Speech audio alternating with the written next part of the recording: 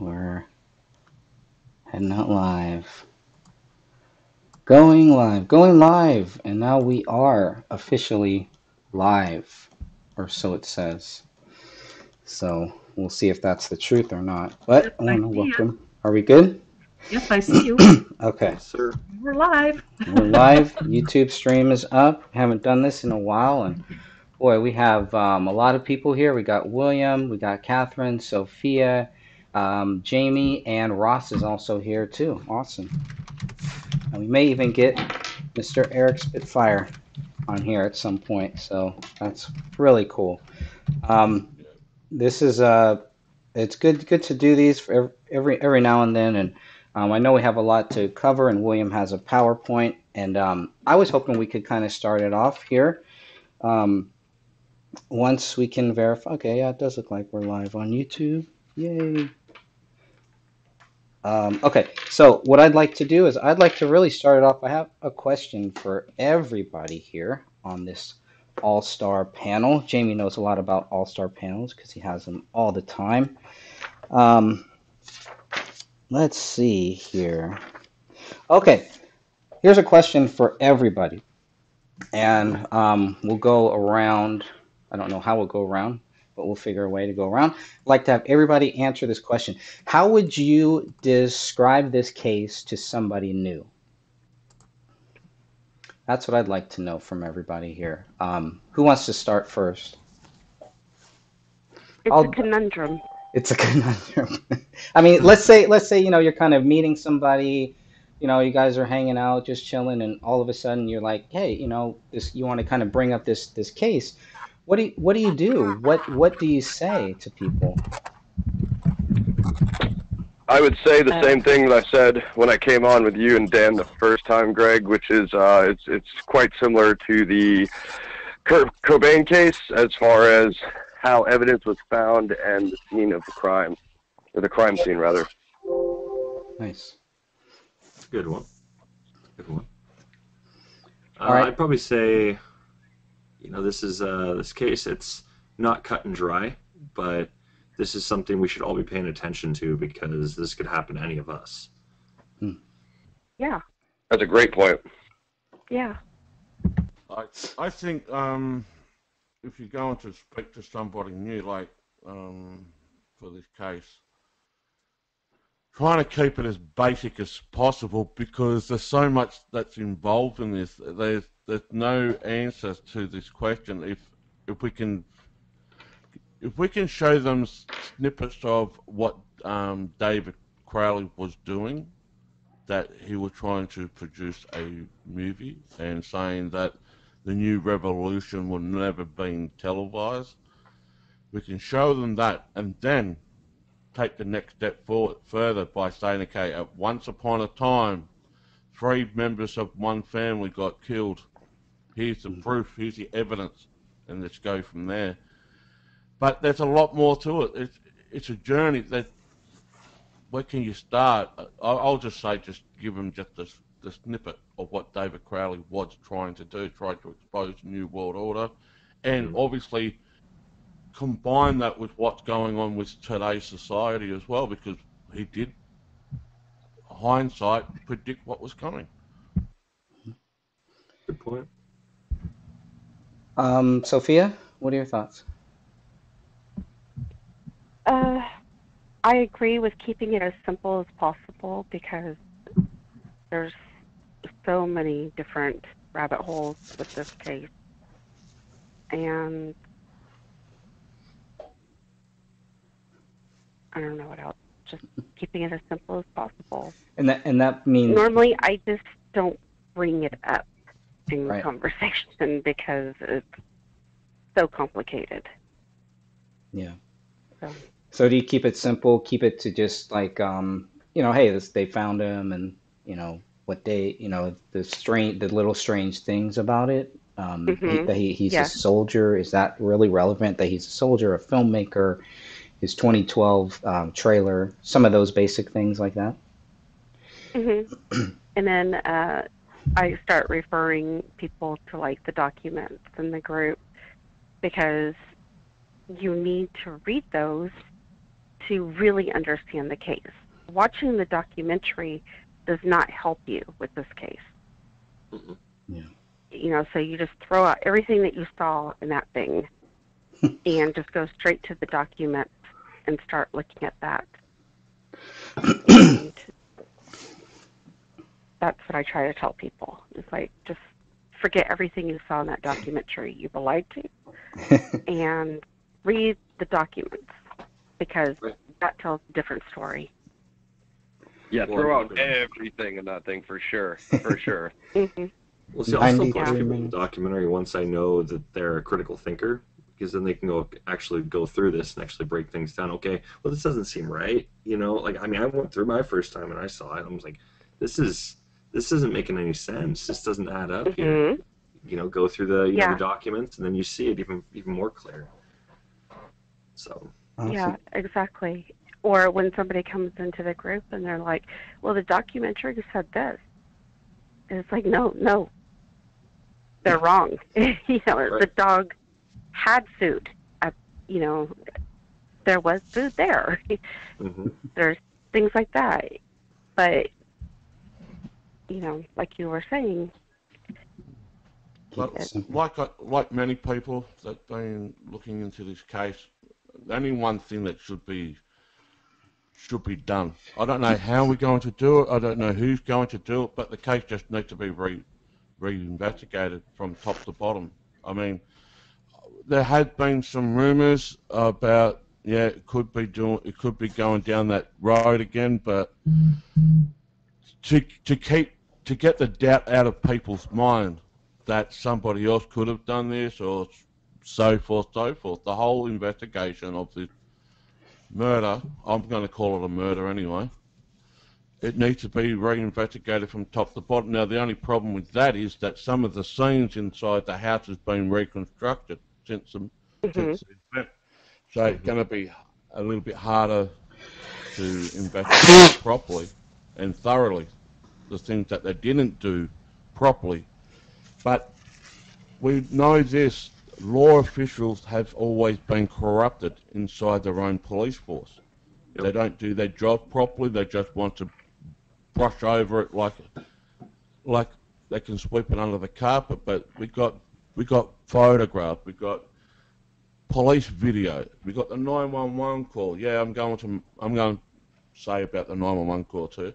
We've got all this. We've got all this evidence. But now I really believe if it's still an open case, like it has been, they should re-investigate it, go through it all over again, to get the doubt out of people's mind and stop all this bickering and fighting of all these doubters as well. So, you know, just redo it. But the question I want to ask is: has there definitely been a gag order on certain people that can't speak up? If so, well, yes. Well, I want to go back to what you were asking, Greg, and you wanted us all to answer, and how I always view this case and tell other people, if the sane believe half of what you see and none of what you hear was ever applicable, it applies to this case. Don't believe half of the things you see, and definitely don't believe anything you hear from anybody who's associated with it, because most of it, as we know, is geared toward leaning people and pointing them all in the wrong direction. So. Absolutely agree on that one. How about Mr. Eric Spitfire Wilkinson? If you can hear us out there. How are you, my friend? Hey. Oh, good. Thanks for having me. Whoa. Coming through a little hot and heavy as usual. That's the Spitfire spitting through the microphone there. Great comments so far. My question's always been, That's a little better. why has nobody picked up the ball and run with it in regards to this movie? You know, and I think the answer is it's kind of a rhetorical question, because what happened with David Crowley and his family scared the hell out of a lot of people.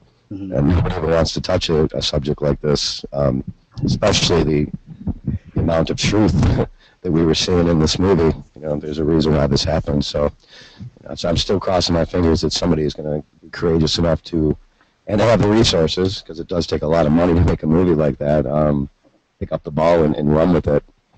Yeah. Right. Do you if you had Eric, if you had a chance to just chat with somebody to kind of like introduce them to this case, what would be some of the things that you would focus on?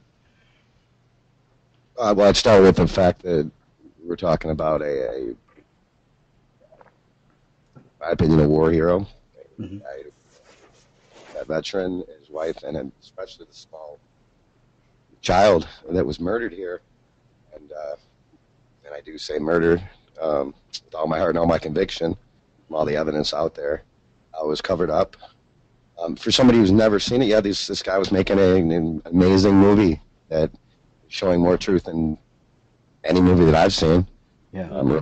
Theaters, and he was very close to achieving this goal. He had the investors lined up. He had contracts lined up, and suddenly, he went crazy, according to the narrative, official narrative, and killed himself. His image has just been completely tarnished now.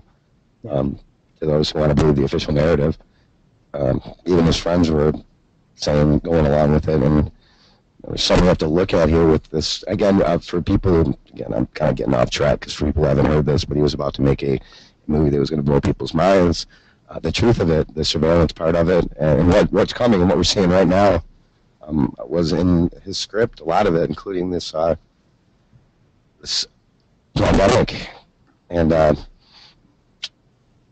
so if people are wanting to look in this further and see what's going on, I definitely recommend getting Greg Fernandez's book, The Gray Stage. It lays it out spectacularly, what we saw here in that book. And just go to YouTube, look up Gray State, watch the trailer. That pretty much tells you the whole story of what he was going to put out. And I'm wondering if anybody on the panel has seen a movie that's even come close to the truth this was going to expose.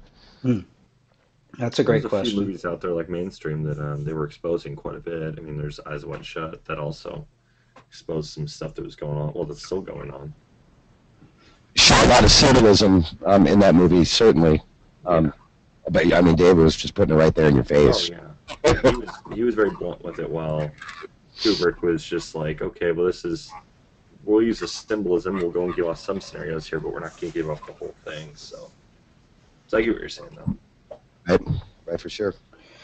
There's still a movie I want to see called Captive State. I don't know how relevant it is or how similar it is to this whole David Crowley thing. It seems like it's really not, but I'm just curious about it. That name, I was looking up last night some of the names. Like, why would David name this Gray State? What did he really mean? It's a common question I get all the time about, what did David mean? Like, why is this called Gray State? What is the Gray State? What does David Crowley consider the Gray State? And I love that title because the more I think about it, the more he kind of keeps it open for all of us to kind of make our own interpretation of what we think the Gray State is. Instead of, we could say, to me, it's like it's not black and white. It's a police state, but it's like I don't know. It's somewhere in the middle where it's like you have good cops, you have bad cops, you have good soldiers, you have bad soldiers. You have this like everything is just thrown into this state, and then all this chaos happens, all this criminal corruption on top of criminal corruption in a post-pandemic type world is really what it seems like too. And just things just get nuts. Both scripts that I've read of David's, it's just like everything is completely. It starts out in chaos. The 2013 maybe a little bit more, but they both really start out in this chaotic world where something has happened, some type of false flag thing has happened that has triggered the whole world to kind of, or at least the USA to go into this quote unquote gray state. And it kind of seems like anyone could look at what's happening in their country right now, and you may be living in a version of the gray state. It's pretty trippy. And it's interesting because I see it the exact opposite. I look at the title and read the script, and I think of the term of gray state like you think of a gray man or being a gray rock. That's somebody that, and something that just kind of blends in. So the constant changes here and there just blended in and just kind of went with the flow, and nobody really paid attention to it, because you don't pay attention to a gray rock, you don't pay attention to the gray man. And then the result of allowing that gray state to occur, and then the movie then shows the result of allowing a gray state to be. That's how I saw it. That's pretty interesting. Yeah, I see it a little bit of both of what Catherine's saying, most of what Catherine's saying, but I see what Greg's saying too, and I definitely agree. There's what he's saying about it. See, in my personal life, people, I see everything black and white. I don't sit in the fence, but with the grey state, there's a lot of grey areas in society, whether it's a police force, government, and comes down to people. But there's more to it than that. We know there's corruption. We know there's going to be turmoil. We just didn't know it yet back in 2013. But if you go a year before the Grey State or David Crowley, there was a little preview, a 12-minute preview from the London 20 Olympic Games, the opening ceremony. That was on a global stage, and they were demonstrating what was about to come. Now, when it comes to the Grey State, it even went a little bit further. Like David was showing the people that, hey, you are going to have microchips. You are going to be programmed. You only have, food stamps to get your food. But you have to go through this different maze or whatever you want to call it to survive.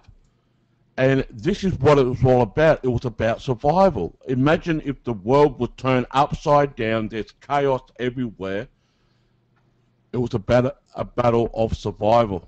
And we are facing that in today's society, that we need to survive. Food is running low. Fuel is running down. Well, most importantly, the fuel prices are going through the roof. We're facing this. And David was trying to expose that before the event actually even happened. Whether you want to call this a fictional story or semi-non-fictional story, well, we can now say it's non-fiction. If you want to look back at that little movie preview that he was doing, right, even though it's a little bit more into it, but if you want to say that, you can say now, looking in hindsight in 2022, it's non-fictional. The ship has sailed now. So if people are still sitting on the fence with the quote-unquote pandemic now, well, you have complied. I think that sitting on the fence grey area, trying to figure out just to get along, yeah, it's a different thing in my book. I'm not a bench warmer. That's just me. That's just me. Yeah, you don't seem like a bench warmer for sure. And that's what this world needs. We have enough bench warmers, I think, here. So yeah, it's always good to have you guys on. I just looked up what is the Grey State, and first some propaganda came up, but then I don't know what this means. It says Grey State or Grey State, dying, as in DYE, or fabric or a material not yet dyed. So something to do with like color, dyeing, a fabric, dyeing. That's just weird. Anyways, way off. You very well could have used it something like I don't know. Go ahead. Look at the Webster dictionary for what gray means, because it not only says like neutral colors or something that's in between a color, but then they're talking about gloomy, dull, and stuff like that. Sorry to cut you off, but you're on a good topic. But black and white is not a color; it's a shade. And same as grey, it's a shade. It's not actually a color. It's in between the black and the white. So yeah, I do see things black and white, but there's no right or wrong when I look at that. You know, I look at both sides of the narrative. What's the good side? What's the bad side? But there's something I want to bring up too. I mean, it's not just a grey state. I mean, I know there's shades of grey as well. That other movie, but I'm not talking about that. I'm not talking about. But you get what I'm saying? Yeah. Black, white, grey. It's not a color. It's all a shade. That's weird. I always thought it was a color. I'm gonna No, go black back and white to are my. not colors. I'm going back to my teacher, and I'm gonna tell them they really messed me See, and up. that's what's frustrating is because the dictionary is saying the color gray, the color black, the color white, Yeah. but they're not really colors. Yeah, they're not What's- colors. You learn that in art school. What's So up with Jamie's that? right. But here's the thing though with David, it's like whenever he did something, how I see him is he does everything in layers. And it's the same thing with this title. There are so many different ways you can interpret what a gray state means, and you would probably be right with every single one because every aspect is covered in the script. It's just amazing. Right. Yeah, I can't disagree with that. That's for sure. I equate gray state with another state, which goes perfectly by the definition, police state. Police What state. exactly is a police state? Yeah. And this is where government institutions exercise an extreme level of control over civil liberties and society, which is what we're seeing right now. There's typical little or no distinction between the law and the exercise of political power by the executive, and the deployment of internal security and police forces play a heightened role in governance. A police state is a characteristic of authoritarian, totalitarianism, and illiberal regimes, contrary to liberal democratic regimes. And that's a gray state in a nutshell. Yeah. Is a police state. That's kind of what I always thought. Maybe that's what David meant. And I think looking at his trailer, his 2012 trailer, that's kind of what I thought. And reading the script too, it kind of falls in line with that whole police state thing. But it seems like there was, there's people on both sides. I guess is kind of what I found. A lot of like ex-soldiers are some of the patriots, are some of the the with the protagonists in his scripts. It felt like, and there was a lot of that. The main character in the 2014 script he works for the cop. He is a cop when this whole thing happens, and then he gets framed. So it's pretty interesting. Just that name. But yeah, I always kind of associated it with police state and the police state movies, and the research. Back then it was like, and here we kind of are, because I never thought they'd be knocking down doors in this country, in any country, kicking down doors. Even though they were doing it at the time, David was doing it. All of our soldiers were over there fighting two fake wars, two really, corrupt wars, and knocking down doors, taking people's guns, only letting them have one gun, finding caches of guns in their backyard, shooting people, and just all this craziness here. And I don't know. I always thought that it would never come here, that we would never get to that point. I mean, nobody's knocking down my door now, but that doesn't mean it's not going to happen. Version, right? Real quick, that's the extreme version, which it's almost like Jamie's telling us hold my beer. What's going on in Australia?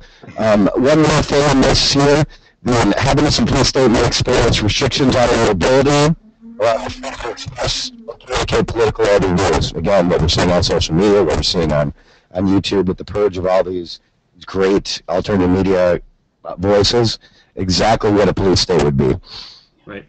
Yeah, well, see, this is another thing I wanted to bring up. Remember when, just after the 9/11 happened, and when they brought out the terror alerts after that, where it was the color code, you had red and yellow and orange and green, you know what I mean? Yeah. Well, Right. in my opinion, with the grey state, that's kind of like the terror alert, but the grey state is the top one, where there's going to be chaos, where there's going to be turmoil, where there's going to be every citizen running to the hills or trying to survive.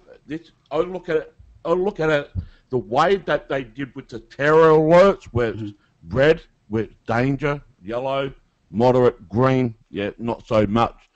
That's a grey state. Grey state is the top one, not the black, not the white, the grey state. If you want out of chaos, out of turmoil, it's what we're going right now, especially here in Australia. I mean, now it's time to put all these pieces together. And to go back to David Crowley, I'm just going to say it right now. I know some people won't want to say it, but I'm going to say it for my own benefit. This whole case needs to be reinvestigated from top to bottom. Well, the other thing too we should also be looking at too is I think that if you read both scripts, they weren't fully like in a point where they couldn't fight back, right? They could still fight back. The tide could turn to the other side. Okay, now that's what I kind of captured from this initially, and even what Catherine's saying about really he probably just got this on layers so that way it's pretty much however you want to determine determine what this means or interpret it. That's how it is probably still correct. And so I interpret it as just basically this is if you look at both scripts, how both these movies are set up. You look that the main character is kind of shifting the tide of war, right? So you got Daniel Nicasi. He's got his dad, who's really like the big bad, and what is he doing? He's doing everything in his power to basically stop him. Well, they leave us with a very, very ambiguous ending, which we don't really know, like is, what's his face? Danny Mason's character. Is he just a figment of imagination? Is he real? What's going on with this? I think he's real, but still, end of the day, they left you with this kind of, this could change. This is next script, which obviously is never going to get made now, but I think that's the way they left it. Set himself up for the next movie. Did it seem like that to you? Oh yeah, absolutely. Right. Both scripts came out the same way.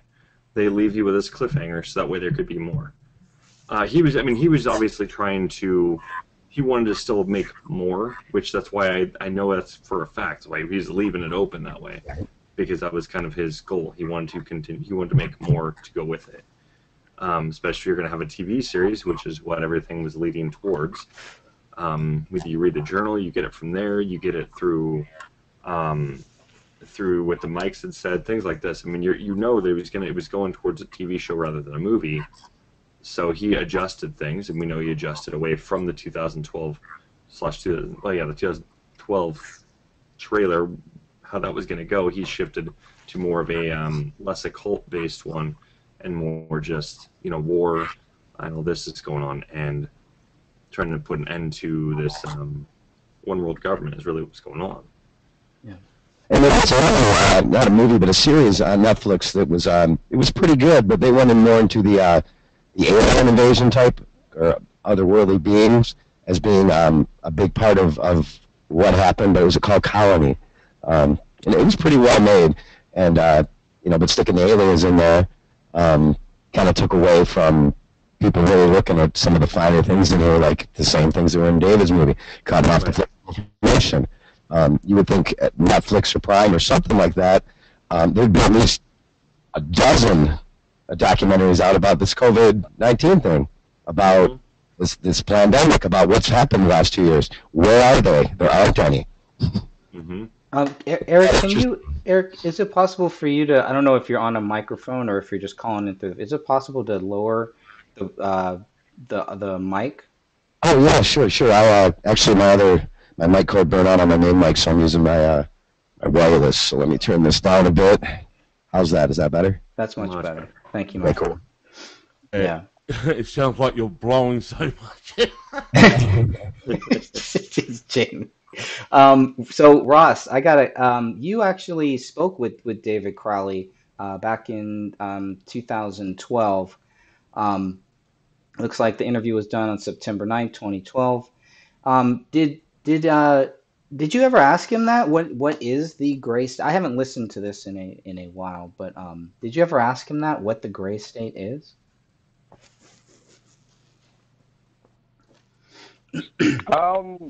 Yeah, again, like I said, it's been a while since I listened to that interview myself. I think we did cover it in the interview, and basically what we came out is, it was kind of that backdrop of. I mean, I think all these, these other people before me did a pretty good job of describing it. With the terrorist threat level and the police state and whatnot. But yeah, it just essentially, it makes sense, I think, to call it the gray state universe, and it's just essentially, the world where that narrative or story takes place, which is the culmination of the coming fall of the government with the militant police state, I guess. Mm-hmm. Pretty much what you see in the trailer. Okay. Yeah, and I'm going to put that in the chat room. I'll put the link to that if anybody wants to go and check that out. It's really good. It's worth listening to. I've got a question for the panel. I've just been thinking about this.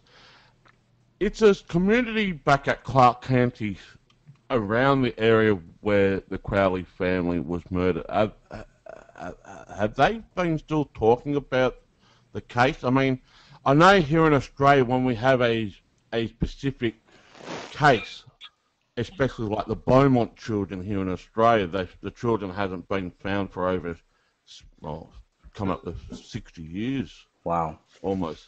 Jeez. Right? Those type of discussions can be heard at the dinner table.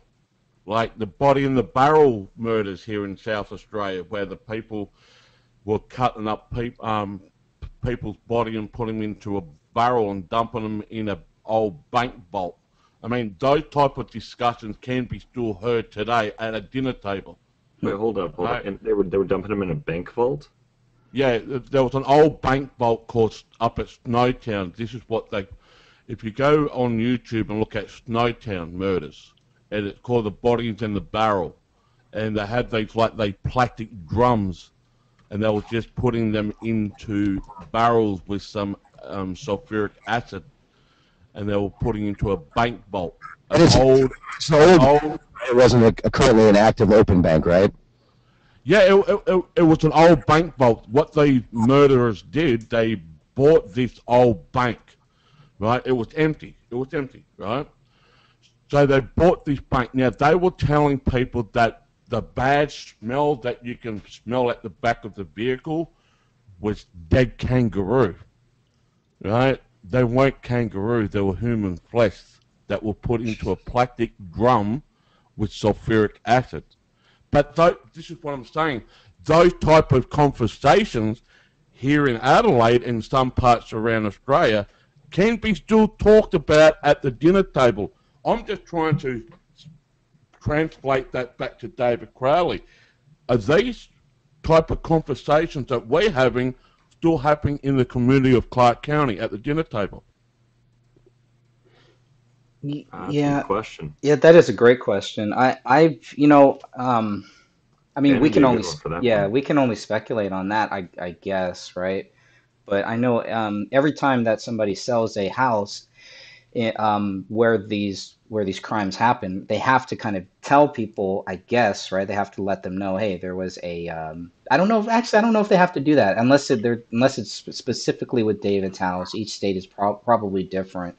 But I mean, the people that actually witnessed it, the people that saw the bodies, and the people that have heard about it, living there. Like, I know if something like that happened where I live, I'm sure we'd still be talking about it. We'd still be, talking about, especially the strange, all of the strange things that are tied to this case. Now, maybe people don't want to focus on that, and they just, oh, this guy was crazy and he killed his family. So for the neighbors, I can totally see why they would not want to venture down this big rabbit hole that all of us have kind of gone down, because it's a pretty scary thought when you think about that, and when you think about the fact that there could still be a killer out there, and they may still be there, or killers, you never know.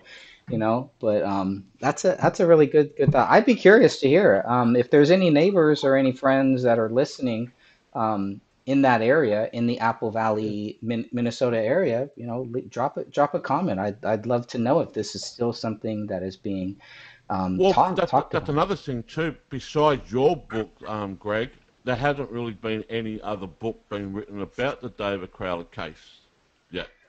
No, and to answer Greg's question real quick about in most states they do require Oh, they do. if there was a violent death that occurred. Not all, but most do. Yeah. Required to do that. Yeah, Greg, I think I got something on that. Unfortunately, my neighbor just committed suicide literally the other night with his family home. It's about halfway down my street, which is a dead-end private street. $2 million house. I left the house and saw 6 cruisers outside, and they literally didn't tell anything. Like, I'm telling you, they didn't go around the street knocking on everyone's door. Like, they questioned literally the people who lived, like, right next to that house, you know what I'm saying? But other than that, they didn't go around the neighborhood and knock on every door and notify everybody. So that's Southern California. So I think it's quite a different policy state to state, I would guess. Yeah. Well, that's what I was saying before. When there's a when there's a serious case, you know, many years later, it's still being talked about at the dinner table. I'm not saying everyone's talking about it, but if you want to be a fly on the wall, you will hear a conversation about a certain case that happened here in Australia, especially where I live in Australia, called South Australia. We're the murder capital of Australia, right? Like the Beaumont children, they disappeared in 1966, and those kids had never been found. They had been suspected murdered, but the bodies had never been found, right? Not long after the Beaumont children, we had another child abduction at Adelaide Oval. That person hasn't been found. And those types of questions you could have around the table about things like that. I think that Gray State goes into the category of handy sook, where you're either on one side or the other. You're a horrible person if you believe otherwise on either case. Same type of deal. It's true. Yeah. So we're just looking at here, the murder capital of Australia, Australian South. This is where I live, in South Australia. It's crazy. Why can't Adelaide bury the myth? Because the problem is, there used to be a club here in South Australia. It was like a gentleman's club. You had politicians, judges, lawyers, right? Like, it's all there, black and white. And these type of conversations are still being talked to today. All these different, like from domestic violence to child abduction to serial killing. Like there was a club here in South Australia. It was like a gentleman's club. We had judges, lawyers, police officers, the government of South Australia, all involved, businessmen, all had their part to play in it, and they kept their mouth shut. Jesus. And you know, this is what South Australia became. Like the Truro murder, you just read there in that article. The Truro murders, the Truro murders. That's up north of Adelaide.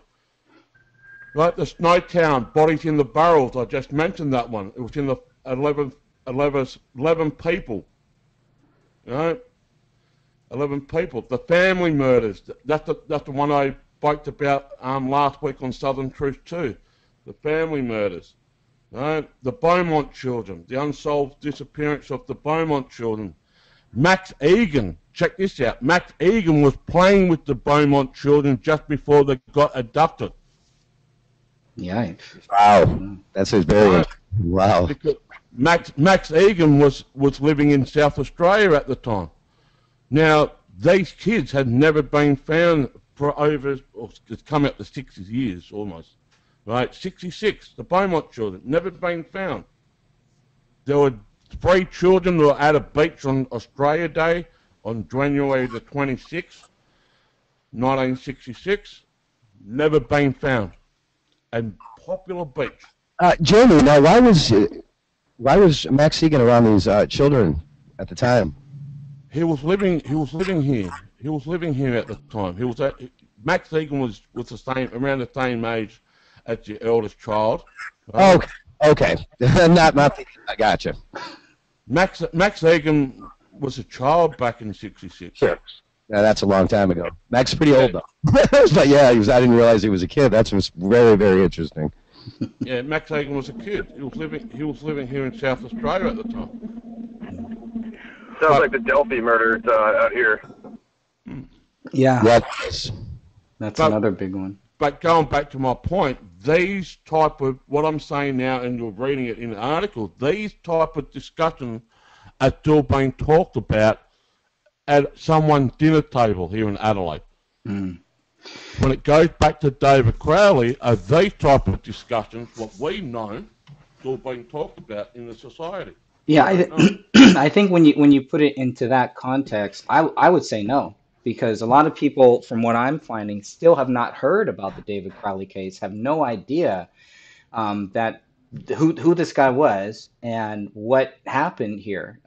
So I know it was a big deal. You know, it kind of, I mean, the best thing about the documentary A Gray State is that it helped people know that there was David Crowley, that there was a person named David Crowley, that all of this stuff did happen. Obviously, it was totally slanted, but I don't think it's gotten the press. The David Crowley case has not gotten the press that it really should have. And every time that it's brought up, it's always the same thing. When we're talking about, you know, oh, this guy went crazy, killed his wife, killed his kid, and blah blah blah, killed himself, and that's it. You know, he thought the government was coming after him, et cetera, et cetera. But you're putting it into that context, I would have to say no. I don't think too many people even know about this case.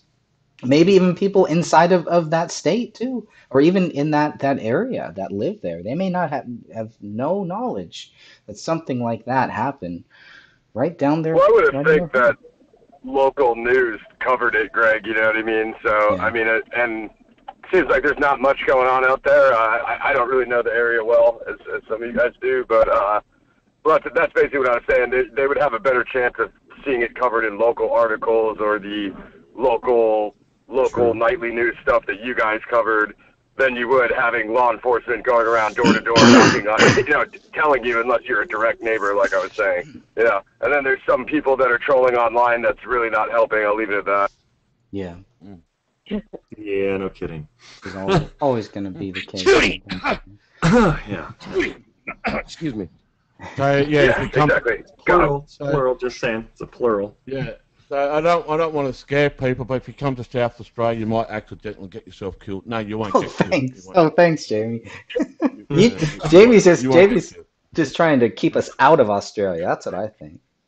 Well, I mean, I think the quarantine camps are doing plenty of that already. So Yes, hey, as on the positive side, at least we'll still have a major party. If we all get locked up in quarantine, we'll still have a major party. Don't worry about that. Okay. Well, that's true. Gulag parties. Let's do it. Always looking at the positive side. I love that. Let's see. So I think maybe we'll go through some of this PowerPoint here. Maybe Eric, maybe if you could turn your mic next time just a little bit lower, I think that will. Oh, it's still okay. It's still a little high. It's not as high, but I think we're getting that better right there. That sounds better. Is it too loud though? Still? No, that's actually really great good. now. I think, yeah. Okay. And what the heck's going on with this slideshow? Why is it showing that? Or why is it showing the next slide? Oh, I hate PowerPoint sometimes. Right? Such a nightmare.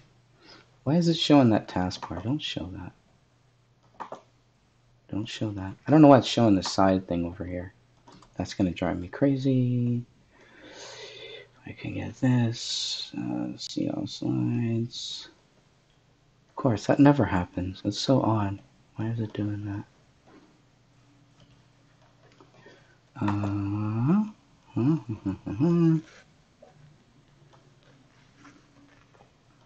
Yeah, I've never had that happen before. Maybe there's something on the side there. Anyways, may just have to go with it, but the beginning. Yeah, I don't know why it's on that. You could tell my knowledge on PowerPoint, unless it's a display Yeah. setting. I don't know why it's showing that on the side. I don't want Neither that. do I. That's a little odd. It's, can I minimize it? There you go. I don't know. Okay, good enough. Um, okay, so William, I was hoping you could kind of take the lead here on this one. I know you've talked about it on your Twitch channel. Yeah, like 3, 4 times actually. So basically, it's forensic mycology. Hmm. That's going to be the study of like fungi, if you will. You got molds that can be included in that as well. And the thing is, it was brought up through the autopsy. You can see directly in there, it talks about mold being on 2 of the bodies, not Hmm. the third one. Mold. We already know the Kamal, whoever, I think it was Bruce something. He was the medical examiner on that one, on Hmm. Kamel's body, and so he ended up doing the data and the whole autopsy report quite a bit different than um, David and Renia's. So we know that that could play a factor in it. But um, as far as we know, there was mold with David and Renia's bodies. With Renia, for those that have seen the bodies, I'm obviously not going to show it. Obviously, I don't think you're going to either. Um, it's one of those things you can clearly see it on Renia. You don't see it on David. And I've looked and looked and looked and looked and looked. I have not. I've scoured that photo. I cannot find anything on David at all when it comes to mold, which means it had to have been internal. Well, with Renia, it is external and internal. So for me, that kind of struck something there. I'm like, well, why is this mentioned, but nothing's done about it? So I started doing some digging, and I found several different reports showing that, yeah, it's not going to give you the exact time necessarily. It can give you relatively close to it at least, a time of death. But they have been using this for some time now, and there has been cases where forensic mycology actually is the reason they're able to go and put somebody behind bars. So, but basically, I just compiled some information here, as you guys can see on the screen, um, from 3 different reports. There's the fungal growth on a corpse, a case report. You can see right there. It plays a role in the determination of the time of death, burial place, and time of leaving the body where it was found, and cause of death, hallucination, and poisoning. And forensic mycology is considered an auxiliary method in the determination of the time of death, just like forensic entomology, which is the study of bugs. And then there's the other one, the fungal, I'm not going to read the whole thing, but fungal microbiota dynamics as a post-mortem investigation tool. And they looked at 3 species of mycology, or what's it called? I'm not going to use the Latin term, like fungal and mold growth. And they did find that it can be used as a determination to kind of get the time of death, at least somewhat close to it. And then you've got, of course, the forensic mycology current perspectives.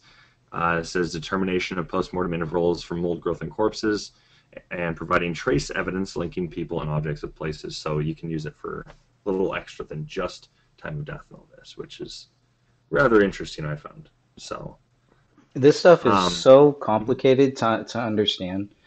well, I mean, For me, it let me is say at first for me. glance. I will give you that. It took me a second to kind of understand it. I'm like, okay, well, what exactly does this mean here? I went through the reports a few times. On some of them, even like 3, 4 times, because I was like really trying to understand where it was coming from. But now that I've got it now, it's kind of like, okay, that makes sense. But it's basically, can we determine time of death? Or at least a rough um, estimate, if you will, better than just kind of like, okay, this body is here. We can assume based on this, or A, B, and C here. This is what this just adds to the equation to further bring that time down. Hmm. But this is going to be more accurate, especially after the body's been sitting there for a second. It's going to take time for mold growth, and there's a lot of factors that can adjust it too. I know Catherine and I talked about it before the stream, that there's some factors like you could have health conditions that could cause it. You could have, pre-mold growth or some kind of fungal growth on the body. There's a lot of things that can alter these things, but But yeah, it's one of those things that the police do use this. Crime scene investigators actually do use this. It's really useful, and they did have a good amount of information on this after, well, even before the case even began, and they didn't use it, which I'm questioning why, because they do mention in the autopsy report, yet they do nothing about it. So, yeah. Should I move to the next slide? Yes. Okay. All right, slide number 2 here. So now we're looking at David Crowley's autopsy report and Ranya's autopsy. And this is where it mentions mold-like growth. Mold growth for David and then Yes. mold-like growth for Ranya, but none for Camille? Right, nothing at all there for Camille. When we see this, it does directly say postmortem mold growth for David, and I found it a little odd too because you can clearly see it on Renea's body, but you see postmortem mold-like growth. This is where I was having some issues with it because, I mean, you and I have talked about this when it came to the autopsy reports. There's a lot of things where they're kind of going back and forth on, whether it be with Camille where they say in there with the bullet wound, it was, in the very top when they start talking about trajectory, they say it was back to front. And then later on in that report, they say front to back. So it's like, well, what is it, guys? But this is one of those things that I'm kind of like trying to figure out, okay, what exactly does mold-like growth mean when we can visibly see it, though, and we can see it on the outside. And even then, one of the reports I was using, I went and redacted the thing for streaming purposes, but they did include pictures, and I mean, those pictures they had reminded me of exactly what happened in that photo of the Crowleys, and we got to see Renia. A lot of it looked just like that, which was really, really striking to me. And now we're getting to see real-world examples here of other cases that, well, we're seeing the mold growth, and we're seeing that this is, they were able to determine all sorts of different things about this. How long the body had been there, where maybe this person had been prior to where they found the body. Things like that can definitely play kind of a role in, like, did somebody kill this person or not? But we're also looking at time of death, too, which is the really interesting part. And with the amount of mold that's on the outside of Renea's body, plus she also had, quote, mold-like growth in the liver and biliary system, well, she had it inside and out. David only had it inside. So, going over this, those reports even show, and for those that want to see it, I mean, I can always post up in chat, of course, but on Twitch, yeah. But you can see those reports. They even talk about that. It's usually you got most of the cases they found. There's going to be the internal growth because you got the decomposition going, and then of course it can go outward, and it generally does. But you've also got the ones where it does occur on the outside, which seems to be a little less frequent. But it does determine. What's determined on that is basically what caused the death. Is this going to be a gunshot wound? Is this going to be a poison? Things like this. Then it's going to be more, a lot of that's going to be internal, right? And then you're going to go to the outside. But that can also occur at the same time, they also found. So, but more often than not, it's usually internal. But just to go and show a little perspective here, I did bring in some information from another case. It's from 1996. It was actually listed in the Forensic Mycology Current Perspectives, which was done in 2015. But I'll just read it out real quick. It says, a young woman was found dead in a flat in West Yorkshire in January 1996. The forensic pathologist noted that there was some mummification and skin slippage, and it was necessary to determine how long the woman had been dead before her body was discovered. There were bluish green and gray mold colonies present, and the West Yorkshire Police Support Service took swabs from these and then measured the sizes of the bluish green colonies. Over a period of 28 days, an experienced medical mycologist studied the growth rates of the fungi on 2 artificial media at a temperature similar to those where the body was found, which was at 4 degrees Celsius, and at room temperature, which is around 21 to 24 degrees Celsius. After comparing the growth rates, the mycologist concluded that death occurred at a minimum of 3 to 4 weeks prior to January 16th, 1996, when the area of growth on the right cheek was measured. Hmm. So, and on the next slide, we go over the tests, and I do realize I put 20, it should have been 21, but roughly around that same temperature here. We're looking at, and they did test, mold growth does occur at 39.2 degrees Fahrenheit, which is 4 degrees Celsius. So we know that it can still grow there. It's just going to grow a little slower. But then test 2, which is around the Crowley residence thermostat at 68 degrees Fahrenheit, you can see that there it's growing. It grows pretty quickly, actually, at that rate. I didn't, of course, include the rates, which I do apologize. I should have included that. But 5 o'clock in the morning, just saying. But interesting. Yeah, sorry.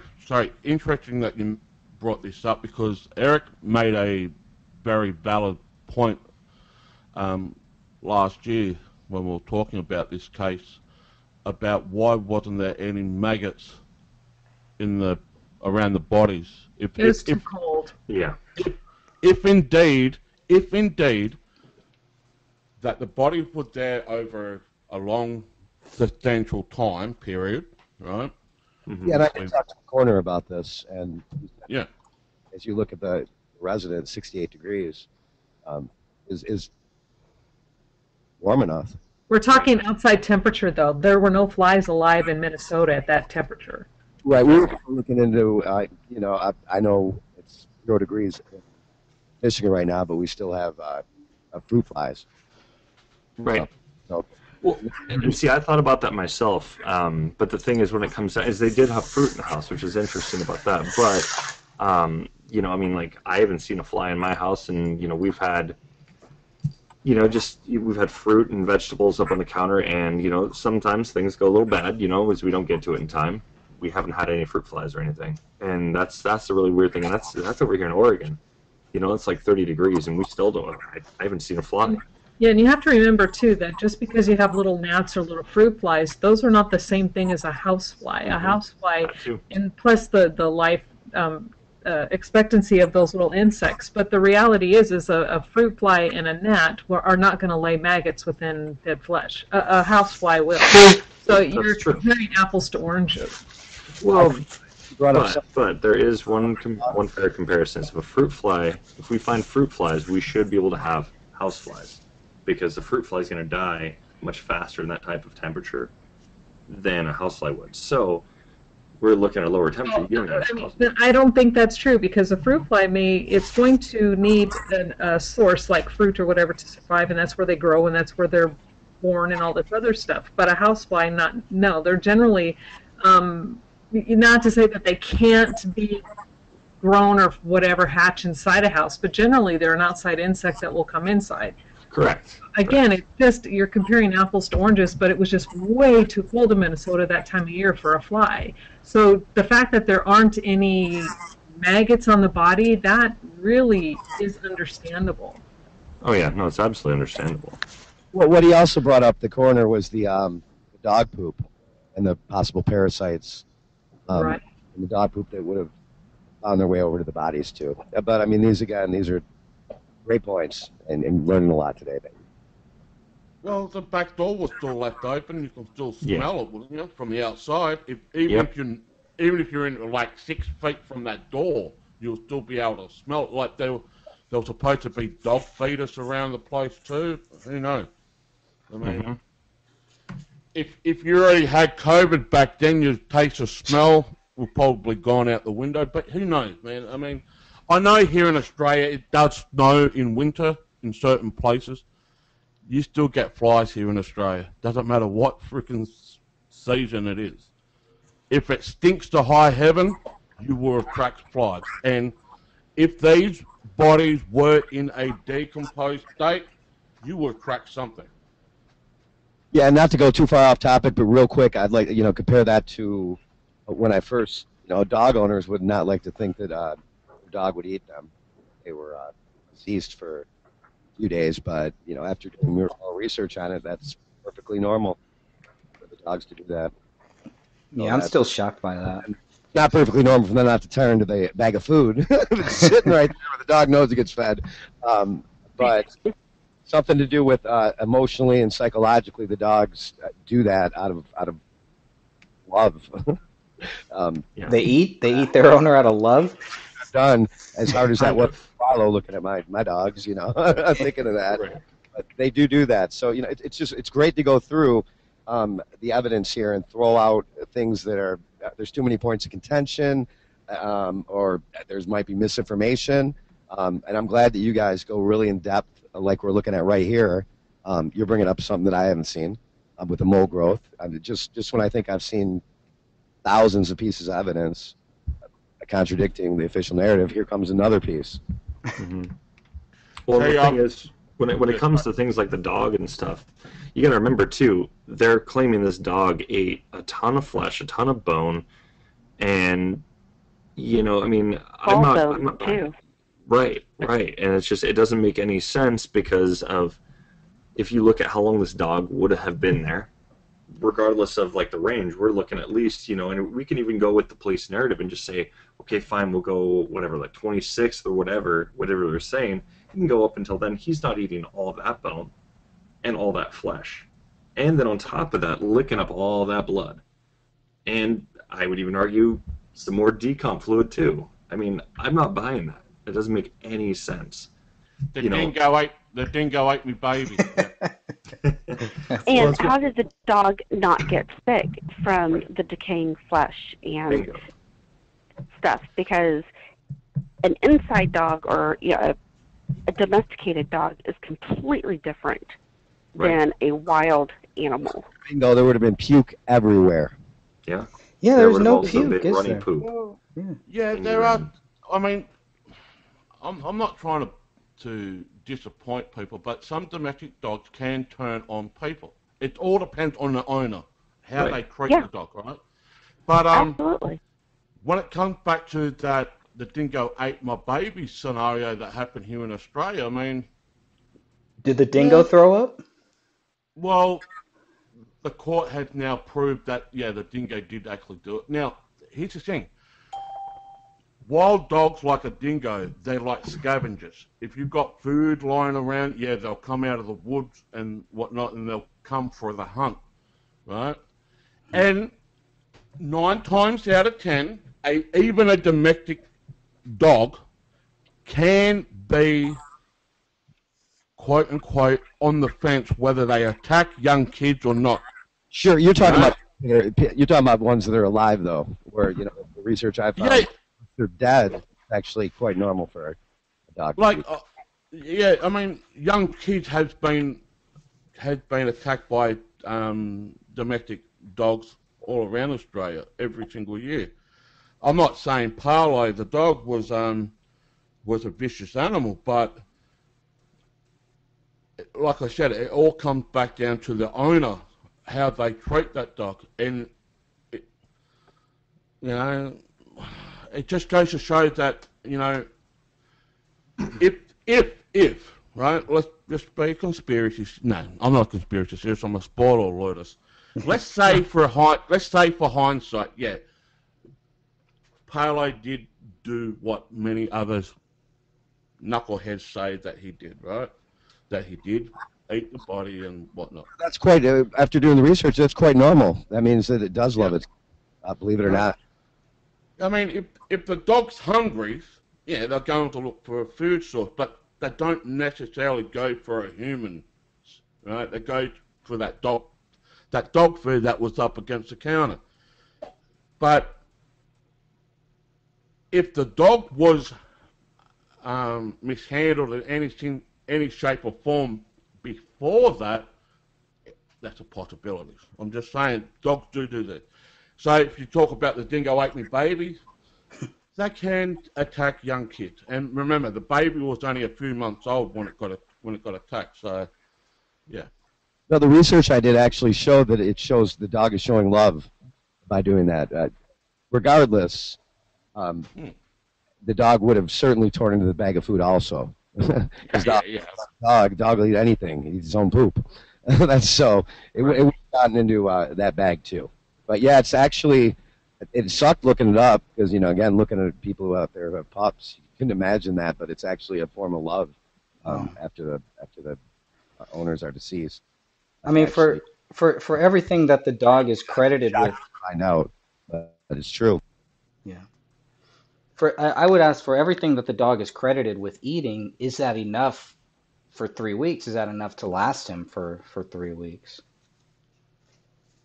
No, see, that's the thing is I don't think it. Like I said, it doesn't add up. I mean, all the way. Like I get where you're coming from when it comes to, showing that affection, all this. But then you got to look at, okay, well, where did they test any of the poop? Did they see? And even then, we've talked to people too before that are they're dog owners. There are people they've got a lot of dogs, and they've also said when it comes down to it, you change their diet up, then all of a sudden now their poop changes.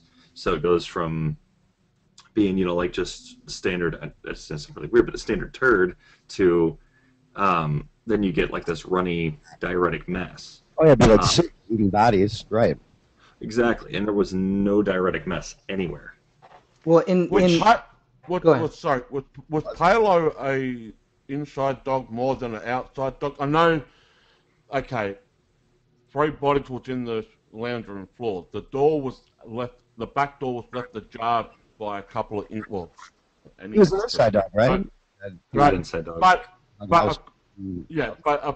according to the forensic photos, there was dog poop everywhere. So that tells me that Palo was more like an outside dog. Now, okay, if your dog is going to be locked up inside for 3 weeks and they need to do a dump, they're just going to find any place to dump, right? Mm-hmm. But was Palo more of an outside dog than an inside dog?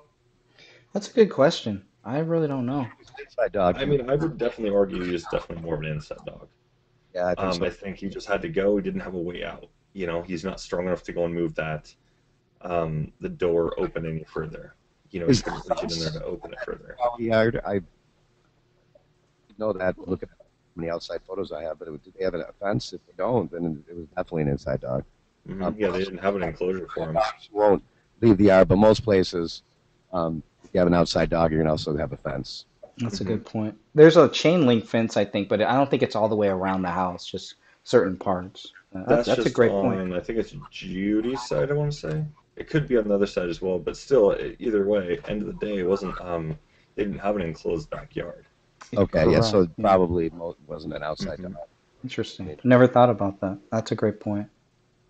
Well, I have a question about the dog holes. Go for it.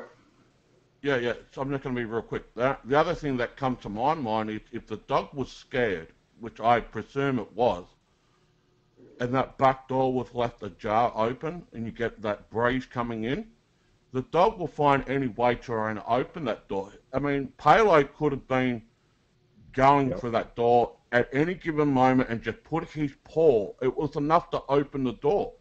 Just slide it. I mean, again, being a dog owner, not to interrupt, but real quick, but I mean, we have an Australian Shepherd Border Collie, which is a very intelligent, and our dog has gone around and opened 3 doors if we leave them unlocked. Yeah. We'll open them, with the handle. So that's another good point right there, and that's a huge one too. That crack right there, that dog would have found a way out. Yeah. My schnauzers used to open everything. Like mini schnauzers will open the cage from the inside when it's locked. Mm-hmm. That's a heavy door, though, isn't it? It's a pretty heavy door, I think. Yeah, I can barely open my back door. This I dog. thought it was on. I thought the back door was on a slide. It is. Yeah, it is on a slide. So Yeah, he so- could have just pressed his nose through there, wedged himself. Well, I can definitely our say dog I do does have it a all the sliding door, time. that's even hard for me to even open. Well, your dog is pretty crazy, Sophia. That's why. Well, this is true too. Well, he's a mini Australian Shepherd, and like Eric was saying, they are so flippin' smart. Yeah, I guess because I don't own dogs, I don't really know anything about dogs. So when I look at my rear slider, I'm like, this is heavy though. I mean, I don't know how much there's weight, but I would think it would take a lot of weight. But again, that's just first glance. Nah. Looking at Well, that's what I was trying to Well, say is I have a slider on, like over on my balcony, and I try to go and open that. I mean, that takes a lot of muscle just to even open it. I know there's no way in hell. I don't know a single dog that would probably be able to even open that. If a dog is that frightened, they will do anything trying to get out of that danger zone. Right. Right. I will agree and- with you on that one. Right. I mean, I know this firsthand. Shay and I, who's my fiance, we babysit her mother's dog once in a while. And when that dog gets scared, it will go straight to that back door and it will try and open that back door all the time. Yep. And for Palo, it wouldn't have taken that much. Even if you had an inch, if the door was open by an inch, that's enough to get the front paw in the gap of the opening and just keep just whacking it to make it go open. If the dog is that frightened and it's scared, it will make that first move, and then once that door is fully open, Palo would have just bolted to the hills or whatever. Well, I still think that would come down to condition of the door, though. So we'd have to go and I'll definitely want to take a look at that again. So on my tonight show, I'll bring that up, because that's an interesting one.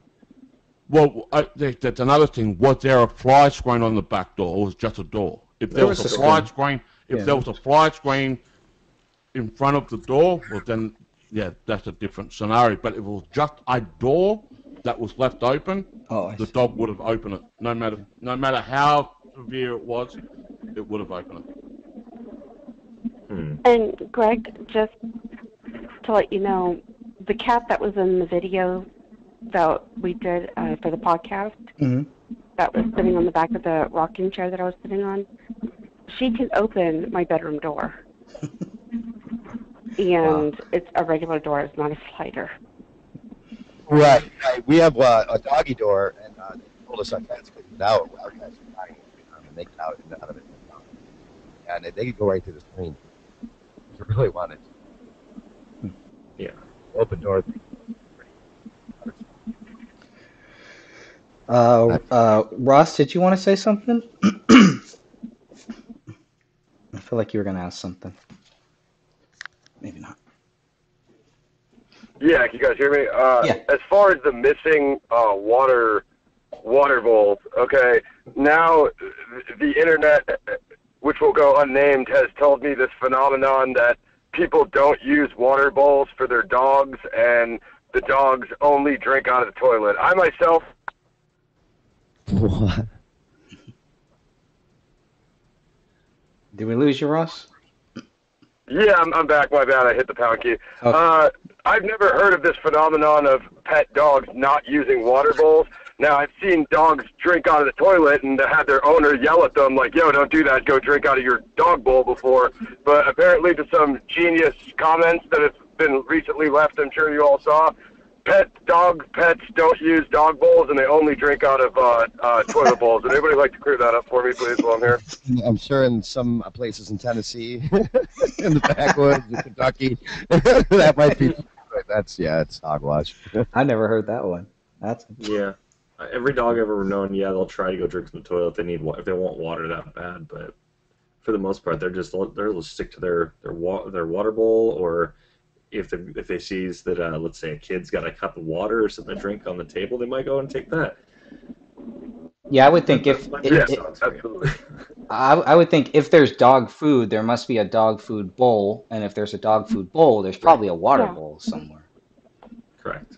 Right. Yeah. So apparently those missing water bowls and food bowls are just not suspicious to any other people other than us. So I thought I would clear that up. That's good. Well, how are they going to feed the dog if there's no bowl down there? Are they just going to throw it on the ground and he peck it like a chicken? Yeah. Yeah, that's a good point. That's a good point. I think he identifies as a chicken. Just saying. Just let it rain. No offense to all dogs who identify as chickens. Yes. But no, I mean, we keep our toilet lid down because that's, the cat loves to drink out of it, or the dog will. Right. We have water fountains. We have 3 of them throughout the house, and then we also have the dog's water bowl and food bowl in one designated area. Right. So, we just... I'd say that's the more normal one right there. Yeah. Those but internet trolls, apparently that's not. So I have questions about their practices. It's weird. Well, my sister has a thing outside but she has a backyard for her animals, and when she leaves her dogs outside, she has a faucet that has a drip on it. It Right. is purposely done that way so the dogs can go over there and have fresh water at all times. Right. But we don't see that inside the house. So, you know, I don't know how they expected Paleo to drink water or anything. It'd be good to look back at some of the footage that was shot prior to their deaths and see if there's. That's a good. Yeah, that's I a good think- point. as well. Good point there. I think Yeah. that's going to be a project. Yep. Yeah. Because we need to get an answer. Just like the dishwasher, there's several videos of them where they had the dishwasher open in the background. Mm-hmm. And so, to me, I'm just assuming that's what they did. They just kept it open like that, Yep. Once which it's would full, drive then me go run it. crazy. Yeah, it'd drive me crazy too. Yeah. I'd be racking my shins on that every time I walk through there. So, I get that. well, I'm going to have to go. So I just want to say goodbye and thank you all for joining thanks the for show joining. today. Thank you. Thanks, And, Sophia. Appreciate it. I'll continue listening. It's just we have errands I have to run. So, Oh, no worries, no worries. You do you. I get you. See you, Sophia. okay. Bye, everybody. Later. So Say to- the old saying go, you can lead a horse to water, but you can't make it drink. Well, in this case, you can lead a dog to water, but you can't make the dog drink. right. Yeah, fair point. Apparently. So I think But, just to wrap up on this this last screenshot here with the whole mold thing, William, this is pretty much what you found here, huh? You think Yes. that this really shows Yes. the order of deaths? Yes. I mean, that's what I found. You know, I'm sure there will be those that disagree, and that's okay. It's okay. This is what I had found directly from, I think, 6 different papers, different reports, that they were basically looking at this. So, but what we can see is due to Rania having the most mold growth, we could see that it does appear that she has more mold growth. Even though their autopsy report does say mold-like growth on it. That's hogwash, still, as far as I'm concerned. We can go and start determining some things. We know Rania must have died first, followed by David, and then ended with Kamel. And then the time of each death can be closely approximated based on growth data, but they never did any growth data. They never gathered anything on that, so if they would have, they could have gotten a closely approximated time of death. But Well, you know, and here's the thing,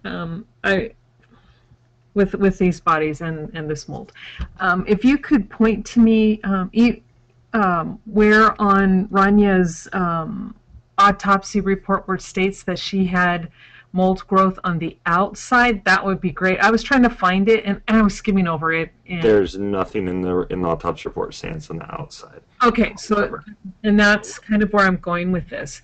And you and I, like you had stated earlier, we talked about the mold growth on the inside. And when you look at these reports that they had done, I was looking at the mycology of just mold and how fast it can grow and under what circumstances. But I couldn't find it necessarily with cadavers like with what you found, so this is amazing. Thank you. But they were stating, depending on the type of fungi that was being tested or found, it can grow as rapidly as 24 to 48 hours. It Right. starts developing on the inside. Now, we know that the bodies were not there for 3 weeks. Why? Because their internal organs had not liquefied. That's one of the Right. first things that happens. But yet the mold can, in like we talked before, this part of the autopsy, it just, I always skimmed over it because mold does grow. It's just what it does. It's how the body decomposes. However, you're bringing a different angle to this, like, could it have been used to help them understand that they were not there for 3 weeks? And you're right, they absolutely could have. And also, like we talked about earlier, for me, what was a little more important was the stomach contents. Now, stomach contents absolutely tell them, you know, about, and like the order of death at that point. We know Rania had undigested food particles along with the brown liquid. We know that Kamel had a brown liquid. So that tells me that Rania and Kamel ate the same food roughly about the same time, and then, but Rania had to have been killed first, right? Because they have the same food thing, but not everything in little Rania's tummy had digested, and Kamel's was more on it's going toward the digesting end. So that takes about roughly 40 minutes to an hour to start happening within the gut. So you can start to look at their stomach contents and see where the process of digestion is, and then go, okay, from the last time they ate, they died approximately this time frame later. But yet David, not only did he not have any bile in his gallbladder and in his liver, but he was down from 160 something down to 128. That man had been starved. But yet at the same time, like you point out, when you're looking at the rest of the autopsy and comparing the rest of the documents, it really does appear that he did die before Kamel. Yes, he absolutely did. I just want to go touch on a couple of things here. So when it comes to the body weight, I mean, all they weighed was just what was left of them right there, which means there's going to be all sorts of things that could have been emptied, could have been, obviously we didn't see any blood around the scene. That was really a whole lot of his. Didn't see any blood pools, nothing like this. Therefore, we can assume there's going to be blood that's gone, there's going to be body decomp fluid that's gone, there's going to be bone, muscle, skin, all this is gone. That could account, but that's also 40 pounds-ish or something like this. It doesn't, yeah, exactly, you're right, and it doesn't account for it because everything is there. They had not decomposed. Now, see, they were in the process of decomposing. Right. It's early, and in some cases, early to moderate. And that's the thing that people they don't pay attention to. They hear the police writing in their reports advanced decomp. So right away they're thinking, oh my goodness, there's nothing left. But when you're looking at the autopsy, the police don't have a frickin' clue what a stage of decomp was. Right. And so right there, early to moderate. So, oh God, I forgot my point. I'm sorry. That's all good. Well, I mean, but that's a good point, though, is if you look at the bodies, there's different parts of them that are actually, like, there's parts that are skeletonizing, right? And then you got parts that are bloated still. And no, if you're looking at the skeletonization aspect, true skeletonization only happens at that is the very last stage of decomp. Now, when you have mummification that occurs, like in the hand and stuff, it can look and start to appear like skeletonization, but you can't base their entire rate of decomp on that one factor. You have to look at the whole body. So we know that the hand is mummified, and we know that some of the bone may have started to go through, aka skeletonization, but you cannot at that point say, okay, his body's at advanced decomp. It's not, because you have to look at the rest of his body. I fully agree with you on that. That's why I just wanted to point that out, is you have these parts that are going through different parts of not the full body going through this whole skeletonization, obviously, but we're seeing parts of it, and the reason being is just because of different times throughout that, right? So we got bloating that's happening at one point. That's basically the big part. It looks like they're in the bloating phase. Well, and that's just it. You're right. And here's the thing that I disagree with these autopsy reports, because on the one photo you clearly see where bloating has started to begin. It has not gotten to the point to where it's going to get when it comes to decomp. So it's only just starting again, and this is telling you the rate of decomp. They're about right there. There may be 4 to 5 days, 7 days in of death right here. This photo, they're not that long dead here. And David's barely beginning to bloat at all. So, and that generally happens around day 10 and after day 10. Well, no, before 7 to 10. I think day 7 to 10 is when the bloat begins. But, oh my God, I feel like a retard. I just totally lost my train of thought. Yeah, but not at all. I feel like I'm on an episode of Forensic Files. When I'm there presenting this case, I don't know, but you're killing it. Thanks for teaching me a lot. I'm learning a lot today. Who are you? And you can train of thought really easy staring at dead bodies. Well, I mean, I was in the medical field for a long time, and I had friends, and I've been to autopsies, and I've seen decomps in different stages, so I have a little bit better understanding than maybe the average person might, but nowhere near what a real true professional would. But yet I can see this. And but the fact that Like, I think where William was going is that David had a 40-pound weight loss between where he's talking in his journal just before the deaths to where he's weighed at the time of the autopsy. And there's a 40-pound difference. And the fact that, yes, he's missing blood, yes, he's missing some of his head or most of his head, but that definitely does not account for the 40 pounds missing. So what happened to that man prior to his death? Right. And like I said, my thought on this, just my initial speculation on this is, I mean, I don't think he was necessarily starved or anything like this, but I do think 40 pounds is a lot of weight. I mean, you know, I mean, I do think that it could account for how much he had lost from his body.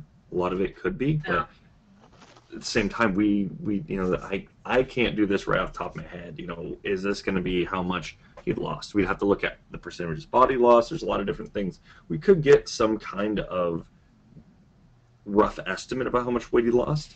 Well, you know, we could break out the equations. We could do it. Well, But I mean, it's not gonna think be about it. exact. Yeah, but think about it this way, though. When you see a loved one who's passed away, and then they go, and then you know you have an open casket, and you see them. Have they lost 40 pounds between the time they died and you see them in the casket? The body does not lose mass like that. It does not happen.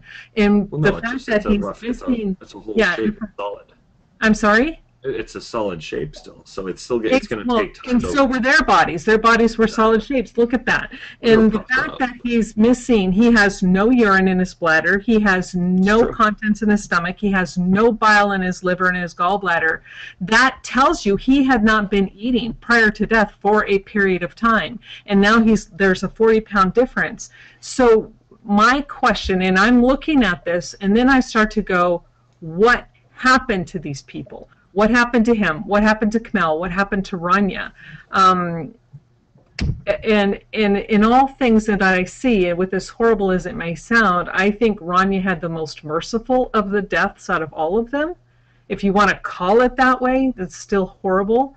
But Kamel suffered greatly, as well as did David. I think she watched both of them die, actually. I think that's what happened. I'd like to ask you guys something about this 40-pound difference. First thing I think that I would want to see is, what is the last known photograph of David? Because I can tell you that on my driver's license, what it said on my license is not what I really weigh now. You know what I mean? Right. So I would wonder about that. How much did he really weigh in December of 2014, and was it I don't think we'll ever know, really, but nobody who saw David ever made any well, I guess, you know, there were two people that said that he had lost a lot of weight, and they would probably need that. They would need to believe that in order to believe what we're reading here, right? So that way it wouldn't be such a big 40-pound difference. Okay, but you have to take the whole thing into your view. Now we go by his journal, and I wish I could remember, but I know it was like kind of toward the end where David writes he had finally, I'm quoting him, finally got down to 168. He was super excited. He got down to, because he'd been working out, eating healthy, and he's doing all this great stuff. Now, to imagine a 40-pound, how tall was he? 5'9", 5'10", 5'11"? How tall was he? Almost 6 feet. I think 5'11". Okay, so that's a pretty good-sized man. Now, imagine him at 128 pounds. He would be virtually a skeleton, super skinny and unhealthy. So that is not the David we see. And again, you got to. It's a massive weight loss. That's not something little. And yes, our driver's licenses, let's face it, may say, oh yeah, I was 140 when you're actually 155 now. That type of thing going on. However, to look at, if there's one of you guys right now that's close to David's height, and whatever your weight is, imagine you down to 128. That is beyond anorexic. That's like walking skin and bones. Right. I'm just playing a devil advocate. Could it be possible that the bodies that they found is not actually theirs, it's somebody else? We'd have to Look at how are the bodies identified? Go ahead, Eric. See, I don't believe so. I think those are definitely their bodies. Yeah. I'm saying they are. I'm saying they are them, but just a little bit of doubt in the people's mind. I mean, okay, so how quickly did David supposedly lose 40 pounds? Yeah, and that's just it. We don't know. There's really, I mean, if you think about it, how is that truly possible in the scheme of things? In reality, how would one lose 40 pounds quickly? In 6 months, because as you guys know, in 6 months I've been on a diet, right? Well, 7 months now. I've been on a diet now. Yeah, I'm around the same height as David Crowley. I lost about 60 pounds in 6 months. Right? 60 pounds in 6 months. Now, 40 pounds depends what type of diet David was. He can probably lose that in half the time that I lost 60 pounds. Well, you're looking at body weight, body mass, body fat, BMI, all of that, and David didn't really have that to lose. Now yeah. What I'm doing, and mine's not actually fat. Mine is just like the solid muscle, right? No, I'm saying I'm not talking about you in general. I'm talking about you personally. I'm talking about in general terms. When you're looking at, if you're going to do a massive weight loss like that, you have to have that body mass to lose. Otherwise, you're not losing.